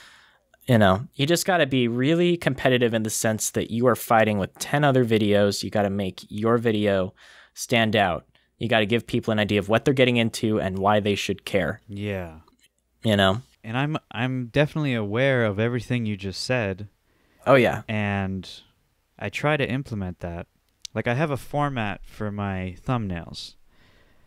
Mm-hmm. Generally, all my thumbnails follow the same format where the episode number's in the corner, the title's at the bottom, and, you know, I have, like, this goofy face in the thumbnail, and then I usually have, like, 2 celebrities in there as well, based on whatever it is that I'm talking about. And then, but with the tags, I definitely did do the tagging thing a lot in the past. Because you know, I was aware of the fact that tags are super important when people are searching and with the algorithm and whatnot. But then when I was listening to other people talk about tags, I was under the impression that for some reason nowadays the tags in the actual tag section is not as important as what you put in the actual description of the YouTube video. Like, the algorithm picks up what's the words in the description more than it does in the tag section. And, you know, whether or not that's true, I have no idea. Yeah. But so I kind of stopped using the tag section, but I guess maybe I should start using it again. The algorithm, yeah, it changes all the time. I was just in a panel. I wasn't on the panel. I was attending the panel. Right. Man, I'd be so much fun at a panel. Basically, I have a friend of mine who's like this YouTube analytics nut. He's amazing. And he was giving me an audit on my channel, telling me what I could do better. Right. And, you know, the stuff that he was telling me to do was so much different than what I learned in that formative month back in 2017. Right. Where now apparently the algorithm is pushing simpler, you know, thumbnails with less stuff going on, and, you know, apparently doesn't like words or phrases in thumbnails anymore. Okay. It changes all the time, and it is so random and ridiculous. And so, you know, I went through and I removed, you know, text from my past few thumbnails and that kind of deal. Okay. It changes all the time, and so I'm finding that I need to stay on top of that a bit more. Right, but it's hard. Like, where do you get the information of what's changing? I've found a lot of YouTube channels that just do that. Okay. Video makers, and, you know, if you just look up YouTube tutorial, there will be channels that are just dedicated to every facet of what it takes to become a YouTuber. Right. You know. Yeah, I guess I never thought about doing that. That is definitely a good thing to do. It's made a world of difference for me. It has changed my life. Yeah. You know? So. Because I'm just basing everything off of what I've heard other YouTubers tell me, but I've never, like, gone out there and searched for what it is I need to find. I'm just doing what I think I need to do. That's definitely what I recommend everybody do. If they're interested in becoming a YouTuber, you got to get the nitty-gritty stuff down. Right. You know.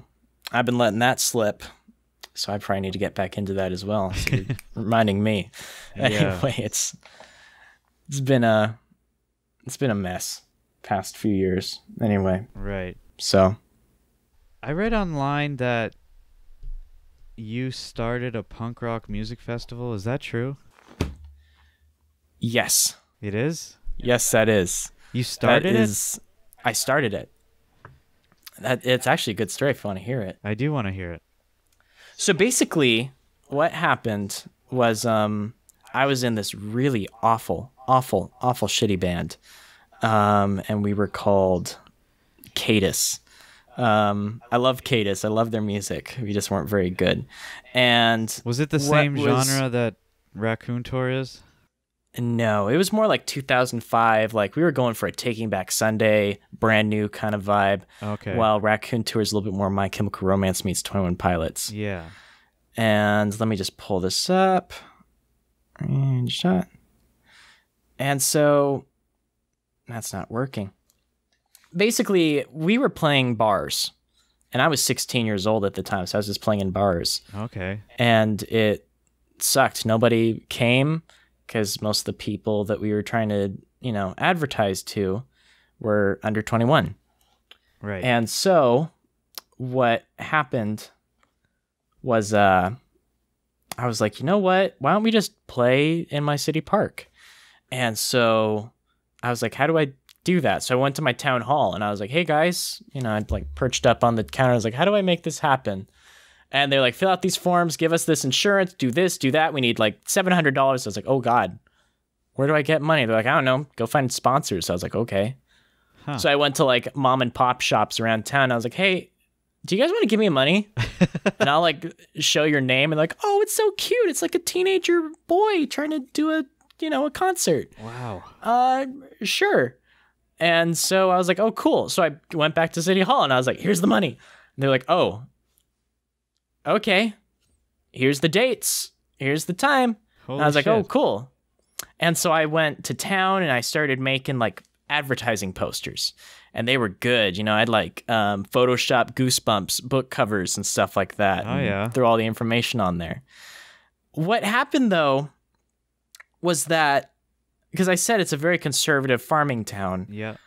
A lady found one of the designs that I had, and basically it was just me holding a platter of muffins, and I whited out my eyes to look like I was possessed by the devil or something like that. It was a silly little picture, and it was a meme. It was like, hey, come to my concert, Right. And it was done by a 16-year-old boy. It's dumb, and what she did was she went on all of the Facebook, groups in my town, and she just posted this crazy rant. And as I'm speaking to you, I'm trying to pull it up because it is the funniest shit you've ever seen. Oh, Here boy. it is. Oh, nice. I found it. Would you like me to read it to you? Yes, absolutely. All right. Calling all concerned CUNA citizens, especially my fellow true believers, be bold in your faith as unbelievers are bold in their sin. This quote has been lingering in my mind for the past few days until someone showed me one of these promo flyers for CUNA Punk in the Park. Whoa. After I saw these flyers myself, checking out their Facebook website, CUNA Punk in the Park, and the organizer's personal Facebook. I was 16 at the time. Oh, I love this. I was troubled and concerned for our community and our youth in particular. In this reason, I am posting this. Please don't be deceived by these nice articles in the newspaper and say to yourself this is harmless. Remember, we are not going up against flesh and blood, nor our youth and kids. They are not our enemy, but rather against the powers of this dark world and against the spiritual forces of evil. What? What? I'm not making this up. I'm reading this. That's insane. She says, please check the promo flyers below, especially the kid with 3 cupcakes in his hand. I wish I had a picture to show you, but it's just me throwing. Yeah. So on those pictures, I photoshopped frosting on them. And so I did like a skull, I did an anarchy sign, I did like a pentagram on muffins. It's the most inoffensive thing you've ever seen. Right. The symbols on top of the cupcakes represents anarchy, sign of the devil, and death. His eyes are demon-possessed, and the phrase says, your soul belongs to me. It's a 5-year-old kid with muffins. Yeah. She's freaking out. Jesus. Other flyers suggest drugs, witchcraft, perversion, and in specific, the perversion thing. Shia LaBeouf was really cool, so he was like, do it! Oh, yeah. And she thought he was gesturing towards his pee-pee. And so she was like, it's perverted, it's horrible. Oh, my God. I don't know where, like, the drugs and the witchcraft is coming from, because I did, like, a kitten in space, and apparently that means, like, acid or something. I guess. I don't know what that means. Oh, God. And a friend of mine said, yeah, man, I've been advertising this on Pornhub, so she freaked out. This is the funniest shit. This event was advertised in a Pornhub website, Satan's rock and roll site. You guess who's going to be attending? Is that what we want for our community? For our kids and grandkids? It's your choice. But I'm pleading for you to start praying right now until this event, May 13th. Please pray that the enemy's plan will not prevail, but God's plan will be accomplished through this event. And then she just quotes a bunch of Bible verses. Oh, my goodness. She posted that, and it went viral. It went nuts. People were like, what? This is like Footloose stuff. Wow. And I am so lucky and so fortunate that a woman that crazy had the gusto to call me out. And so since that blew up, everyone in town was like, hey, fuck this lady. I'm going to go to this event just to make her angry. So we were expecting like 10, maybe 15 people to show up, just like my personal friends to come watch us play in the park. Yeah. We had 800 RSVPs. Oh my God. I was like, oh God, okay. So she helped you. She did.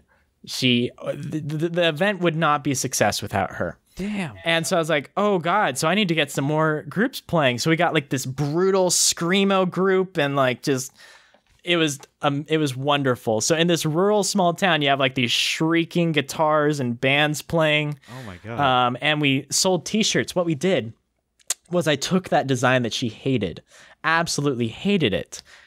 I wonder if I have it. Hang on. Could you hold on for like 10 seconds? I might have it in my closet. Okay.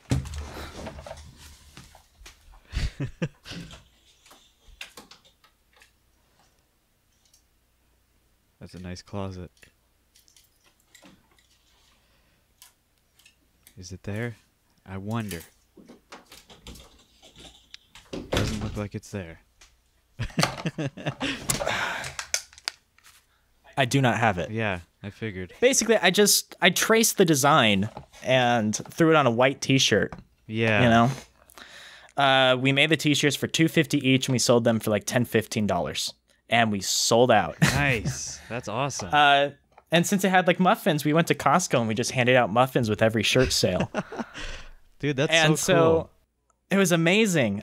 They showed up, they picketed, they protested the punk rock show. And I had papers given to me from the town hall saying, okay, if you get protesters, here's what you do. Okay. I had the ability to kick them off the property. Wow. So, you know, they showed up on the, you know, the park and I walked up with my clipboard as like a 16-year-old boy wearing the t-shirt of the Trace promo flyer that we were selling like hotcakes. So I made like $800. We threw it to a mental health charity in their name. Oh, yeah. And I got to look at them and say, hey, please get off the property or else I'll call the police. You're designated over there, you know, telling all these baby boomers and stuff, you know, with Bibles. And right. It was amazing. Did they listen to you, the protesters? Oh, they had to, or else I would be able to call the police, you know? Right. Okay. So it was so empowering and so cool. And that was like when I was 16. We did it again. This time, since it was so big, I had no problem getting money for sponsors and stuff. We got real bands. We got big bands from like Seattle and California playing in this like tiny little farm, you know. That's so cool. Middle of nowhere. That's awesome. I don't know if you listen to like the genre or anything like that. We got a band called The Frights. They're blowing up. We have a band called Honey.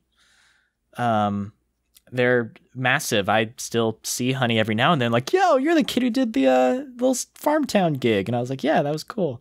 Yeah, that's awesome. Is the festival still active every year? No, it's too expensive. Oh. No, and it takes up months of my time. I cannot begin to do that.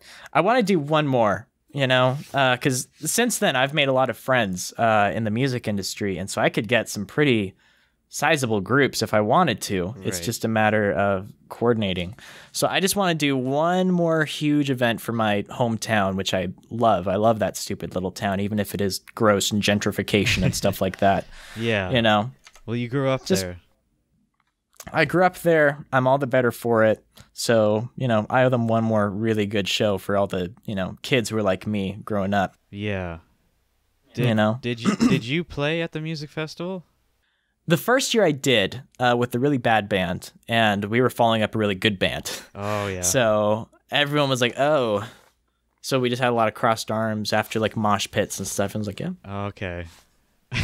You know, like they were there out of, you know, respect. Like they're expected to be here. Yeah. You know, this kid threw the thing. This is the least we can do. You know, so like.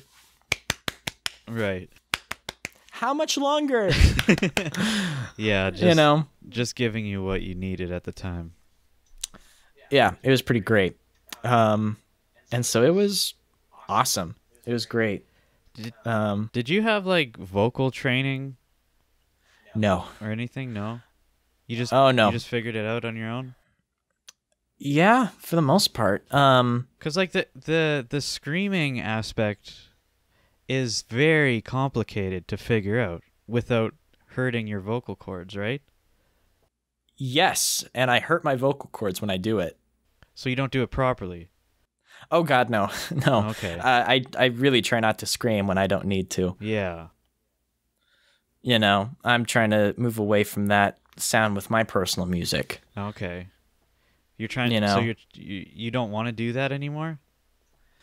Nah, I have one track like that called "Sorry Sarah." Well, I guess which you might be thinking I guess of. that's the only one I'm really referencing is that one in particular. Yeah, I gotcha. It's fun to play. It's really fun live. It's just I don't like it. Yeah. You know, I know a lot of that's something weird. I was talking with a friend of mine about this. Sometimes as an artist, you can make something that you're not in love with, but someone else is all over it. Someone else thinks it's awesome, but you're like, I don't get it. This sucks. Yeah. You know, why would you like this when I have this over here? Why aren't you paying attention to this? That happens more often than not, actually. Yeah.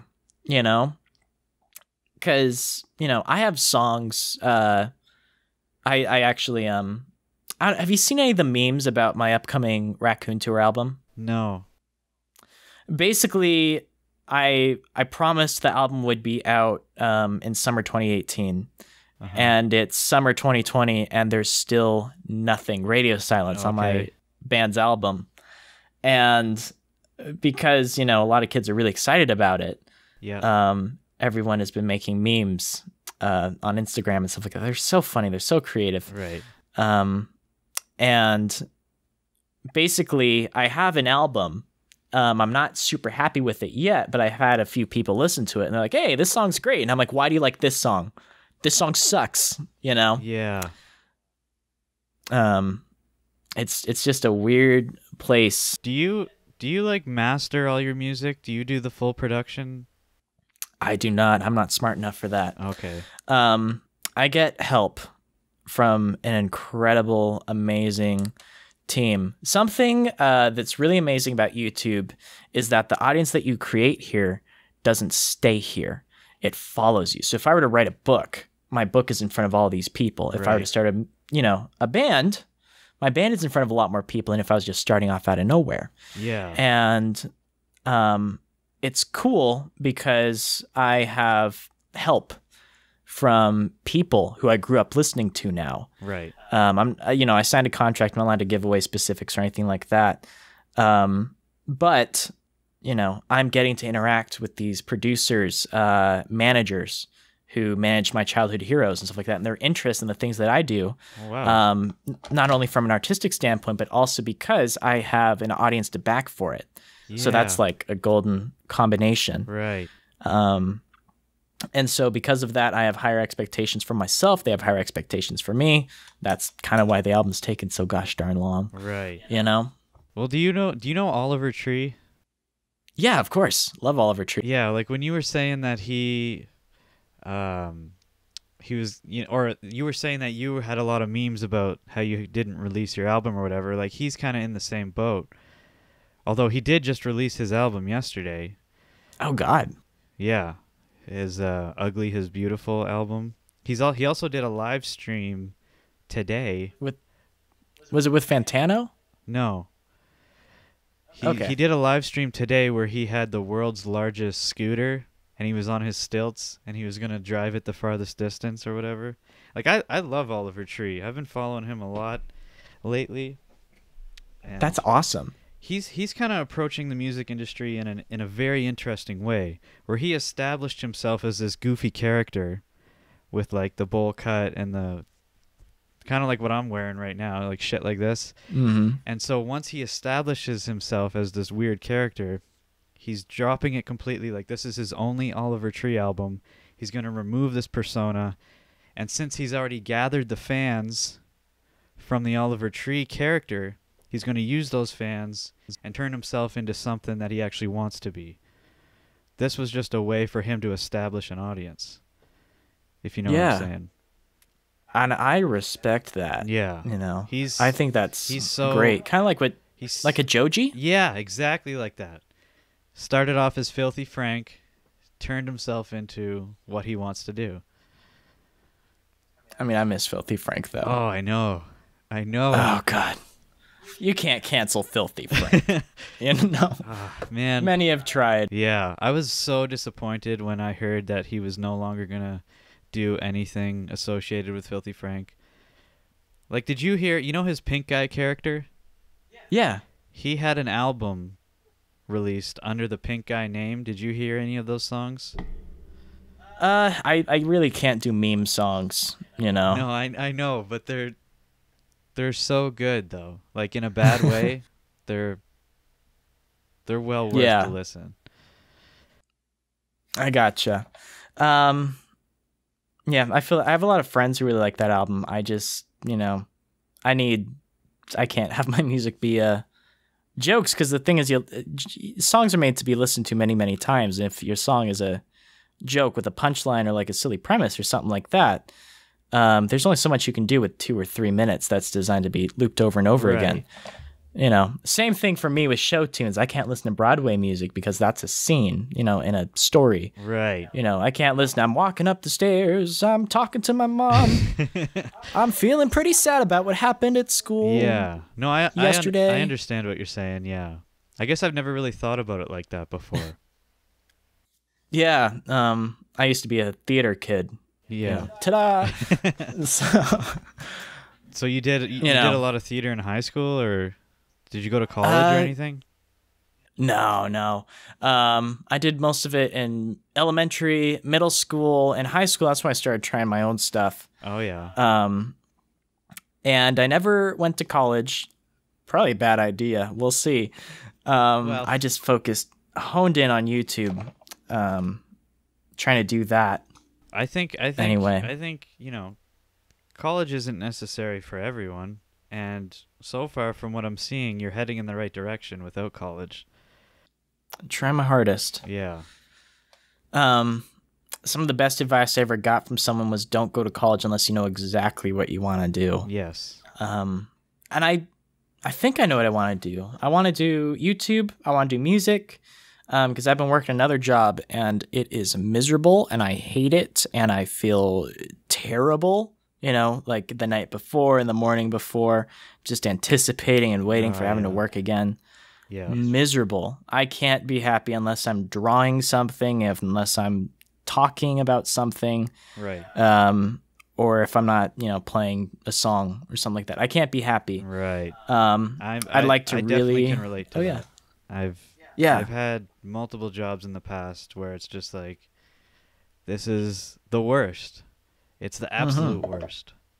But it's like, you can't just leave the job because you need the money, you know? Yeah. You know, I don't know if you can keep a secret or not. I played hooky today so I could focus on a video. Oh. You know, I called in, I'm sick, and yeah, well, we've all been there. You know, I'm sure they don't necessarily need you there. Yeah, to be fair, they don't. You know, I'm just a tiny cog in their horrible multi-billion-dollar machine. Yeah. You know. Right. So it's like that. I can't be happy unless I'm doing something like this. Yeah. And, you know, if I lose the ability to do something like that, I'd probably kill myself. I don't know what I'd do. No. I'd like to do this until I can't, and then it'd be cool to go to school and become like a teacher or something like that. Right. You know, I think I'd be pretty fun as a high school English teacher. Yeah. Anyway. I think so as well. You got a lot of charisma. And you said like your English teacher was like one of your best friends growing up, and that was I'm the same way. Like, I had an English teacher who I was super close with, and he related to a lot of the things that I was interested in. Like, he was my English teacher, he was also my art teacher, and my digital media teacher. This guy sounds awesome. Yeah, he was involved in like all the arts, and that's like the holy trifecta. Yeah. Of the cool teacher. Yeah. Well, the only reason it was like that is because I'm in a small town where, like, from kindergarten to grade 12, it's all in one school, and there's only 300 kids in the whole school. That is really small. Yeah, there's no there's no other teachers around. So he was the only guy who could do all that stuff. Did you go to that school your entire life? No. I'm originally from the eastern part of Canada in Nova Scotia. Like in there, I was in a pretty massive city. You know, from kindergarten to grade 9, I was in Nova Scotia. But then high school, I was here where I'm at now. From high school till, you know, the age I'm at right now. I feel you. I was just like, I'm just imagining you being a kindergartner in that school and then seeing like 18-year-olds, you know, with tattoos or smoking cigarettes or something walk by, and you're like, whoa. Yeah, well, that's a monster. Well, that's what it's like for the kids who grew up here, yeah. I can't imagine. Because I went to a charter school my sophomore year. Miserable little school, but it was a lot like that. Yeah.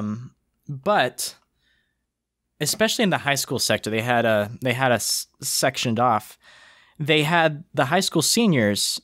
They had couches. They had sofas in the commons room. Oh, okay. And if you weren't a senior, you were not allowed to sit in that couch. Right.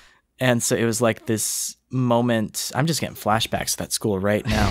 Whoa. If you weren't a senior, you could not sit there. They would beat your butt. They would wreck you. Right. If you were lucky, you'd get invited to sit with the seniors. But it was like that divide that is really weird. And then when you become a senior, you're like, wow, this is a disgusting couch. Right. It's not as good as you thought it would be. Yeah.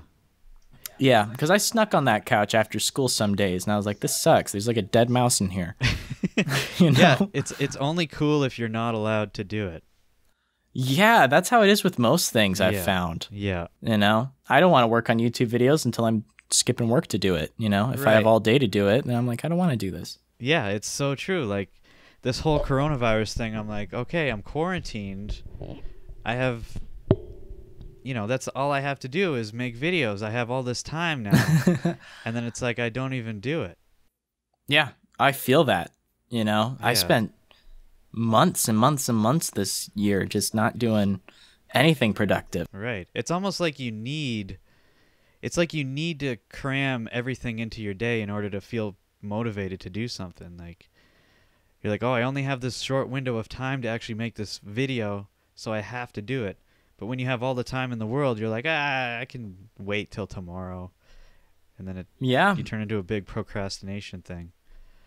You know, you just perfectly described terror management theory. Right there a little bit. I saw that video, yeah. A little bit of philosophy, you know. Yeah. Man, if we have all the time in the world, why do anything? That video I really enjoyed that video of yours. Well, thank you. It was super informative. I appreciate that. Was there a lot of research put into that video, or was that like basically stuff you already kind of knew? There wasn't a whole lot of research. I just needed to find the scientific term for what I was thinking. Yeah. You know, generally I'm like, you know, I put that together myself where, you know, the reason that we do anything at all is because we're going to die someday. Right. And so I was like, there's no way I'm the first person who thought about this. And turns out I'm not. Someone beat me to it. They gave a name. They wrote a book about it. They win. Right. So I needed to call it by that, you know. So that was the only research that I did anyway. But I don't put a lot of research into that kind of stuff unless I'm just pulling up specific facts. Right. Yeah. You know? Yeah, I gotcha. Your videos are like, they're incredible. I love every one of them. I love every single one of them. I appreciate that. Yeah. And like you watch them and you think like, man, this guy must put like hours and hours of research into it, but I guess you don't. I don't. I've just been around, you know. I like to learn things a lot, so I just pick up dumb, useless facts. Like, did you know that a turtle can breathe out of its anus? A what? A turtle can breathe out of its anus. I think I actually have heard that before. Yeah, good stuff. You know, I want to be full of useless information so I can charm people on first dates. Right. You know? Because that's how I got my girlfriend anyway. I just took her around town and taught her a lot of little tidbits about, the local history out here and stuff like that. Oh yeah. And she's been dating me for the past 6 months, so I think I whittled her standards down enough. Cool stuff like that. Yeah, that's awesome. Yeah, I appreciate that. Did you? But not like your business email says, what is it, Kuna movie review or something? Yeah. Were you trying to do a movie review channel at one point? So what happened was when I was a kid, I'm talking like 8 years old, I went to go see the Diary of Wimpy Kid movie, and I thought it was like the best movie ever made by anybody ever. Right. Incredible. And I was like, I just feel so excited. I need to tell people about this. So I wrote the worst movie review you've ever seen, because I was like 8 or 9 or 10. And I submitted it to my local newspaper. And I was like, print this.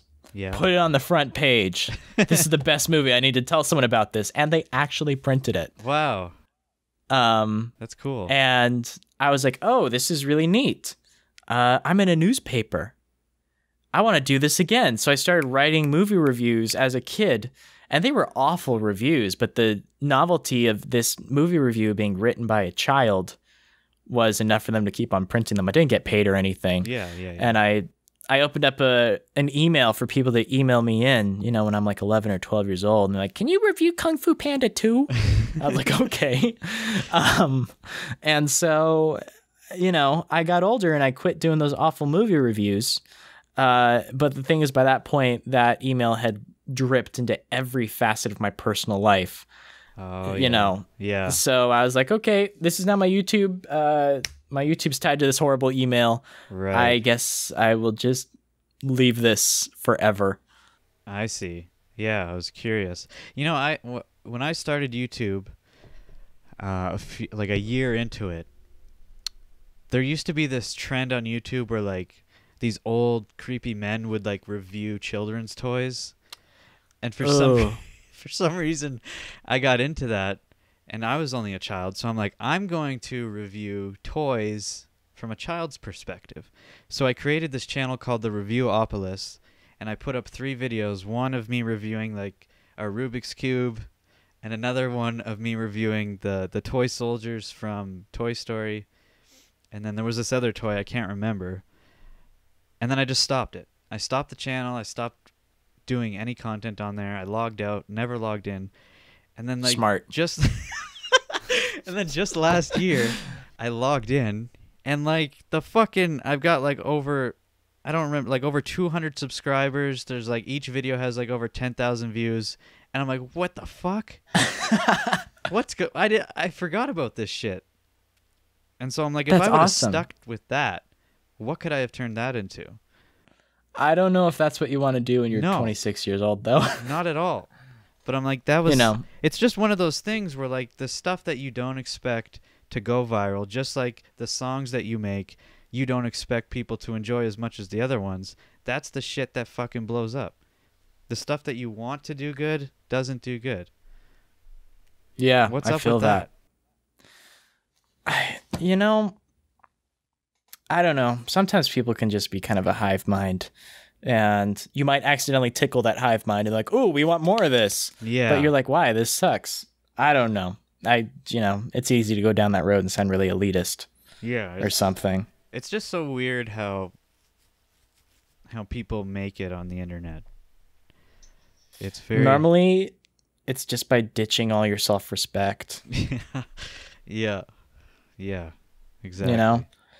Like my first big video was, my issues with Twin Wind Pilots when I was 17 years old. Right. And, the thumbnail had Tyler Joseph and Josh Dunn right there in the thumbnail. And so people click on it for Twin Wind Pilots content, and then they get a little bit of me. Right. I don't want to do that. I don't want people to come to my videos for someone else's art, Right. So I want them to come to me for me. Exactly. Even if it gets fewer clicks, it kind of ties into that 1,000 fans thing that I brought up at the beginning. Yeah.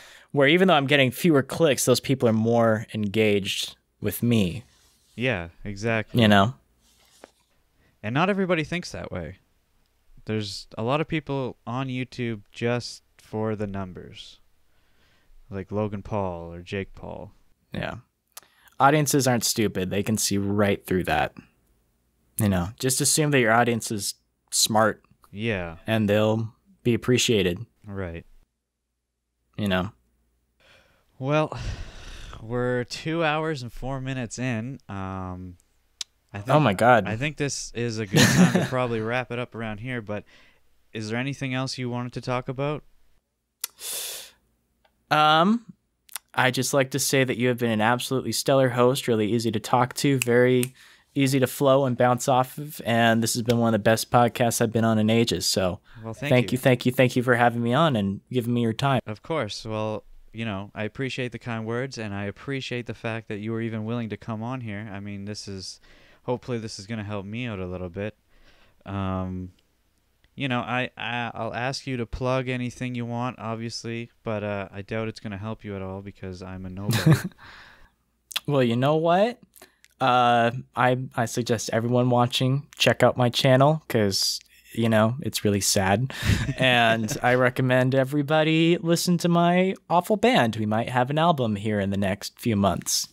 Who knows? Yeah, hopefully. Racoon tour. I mean, you're going to throw the links. Yeah. I don't need to tell them where to go. Yeah, all the links are going to be where the links are normally at. And with that being said, that's it for this episode of the Dynamite Gizmo podcast. I hope you enjoyed.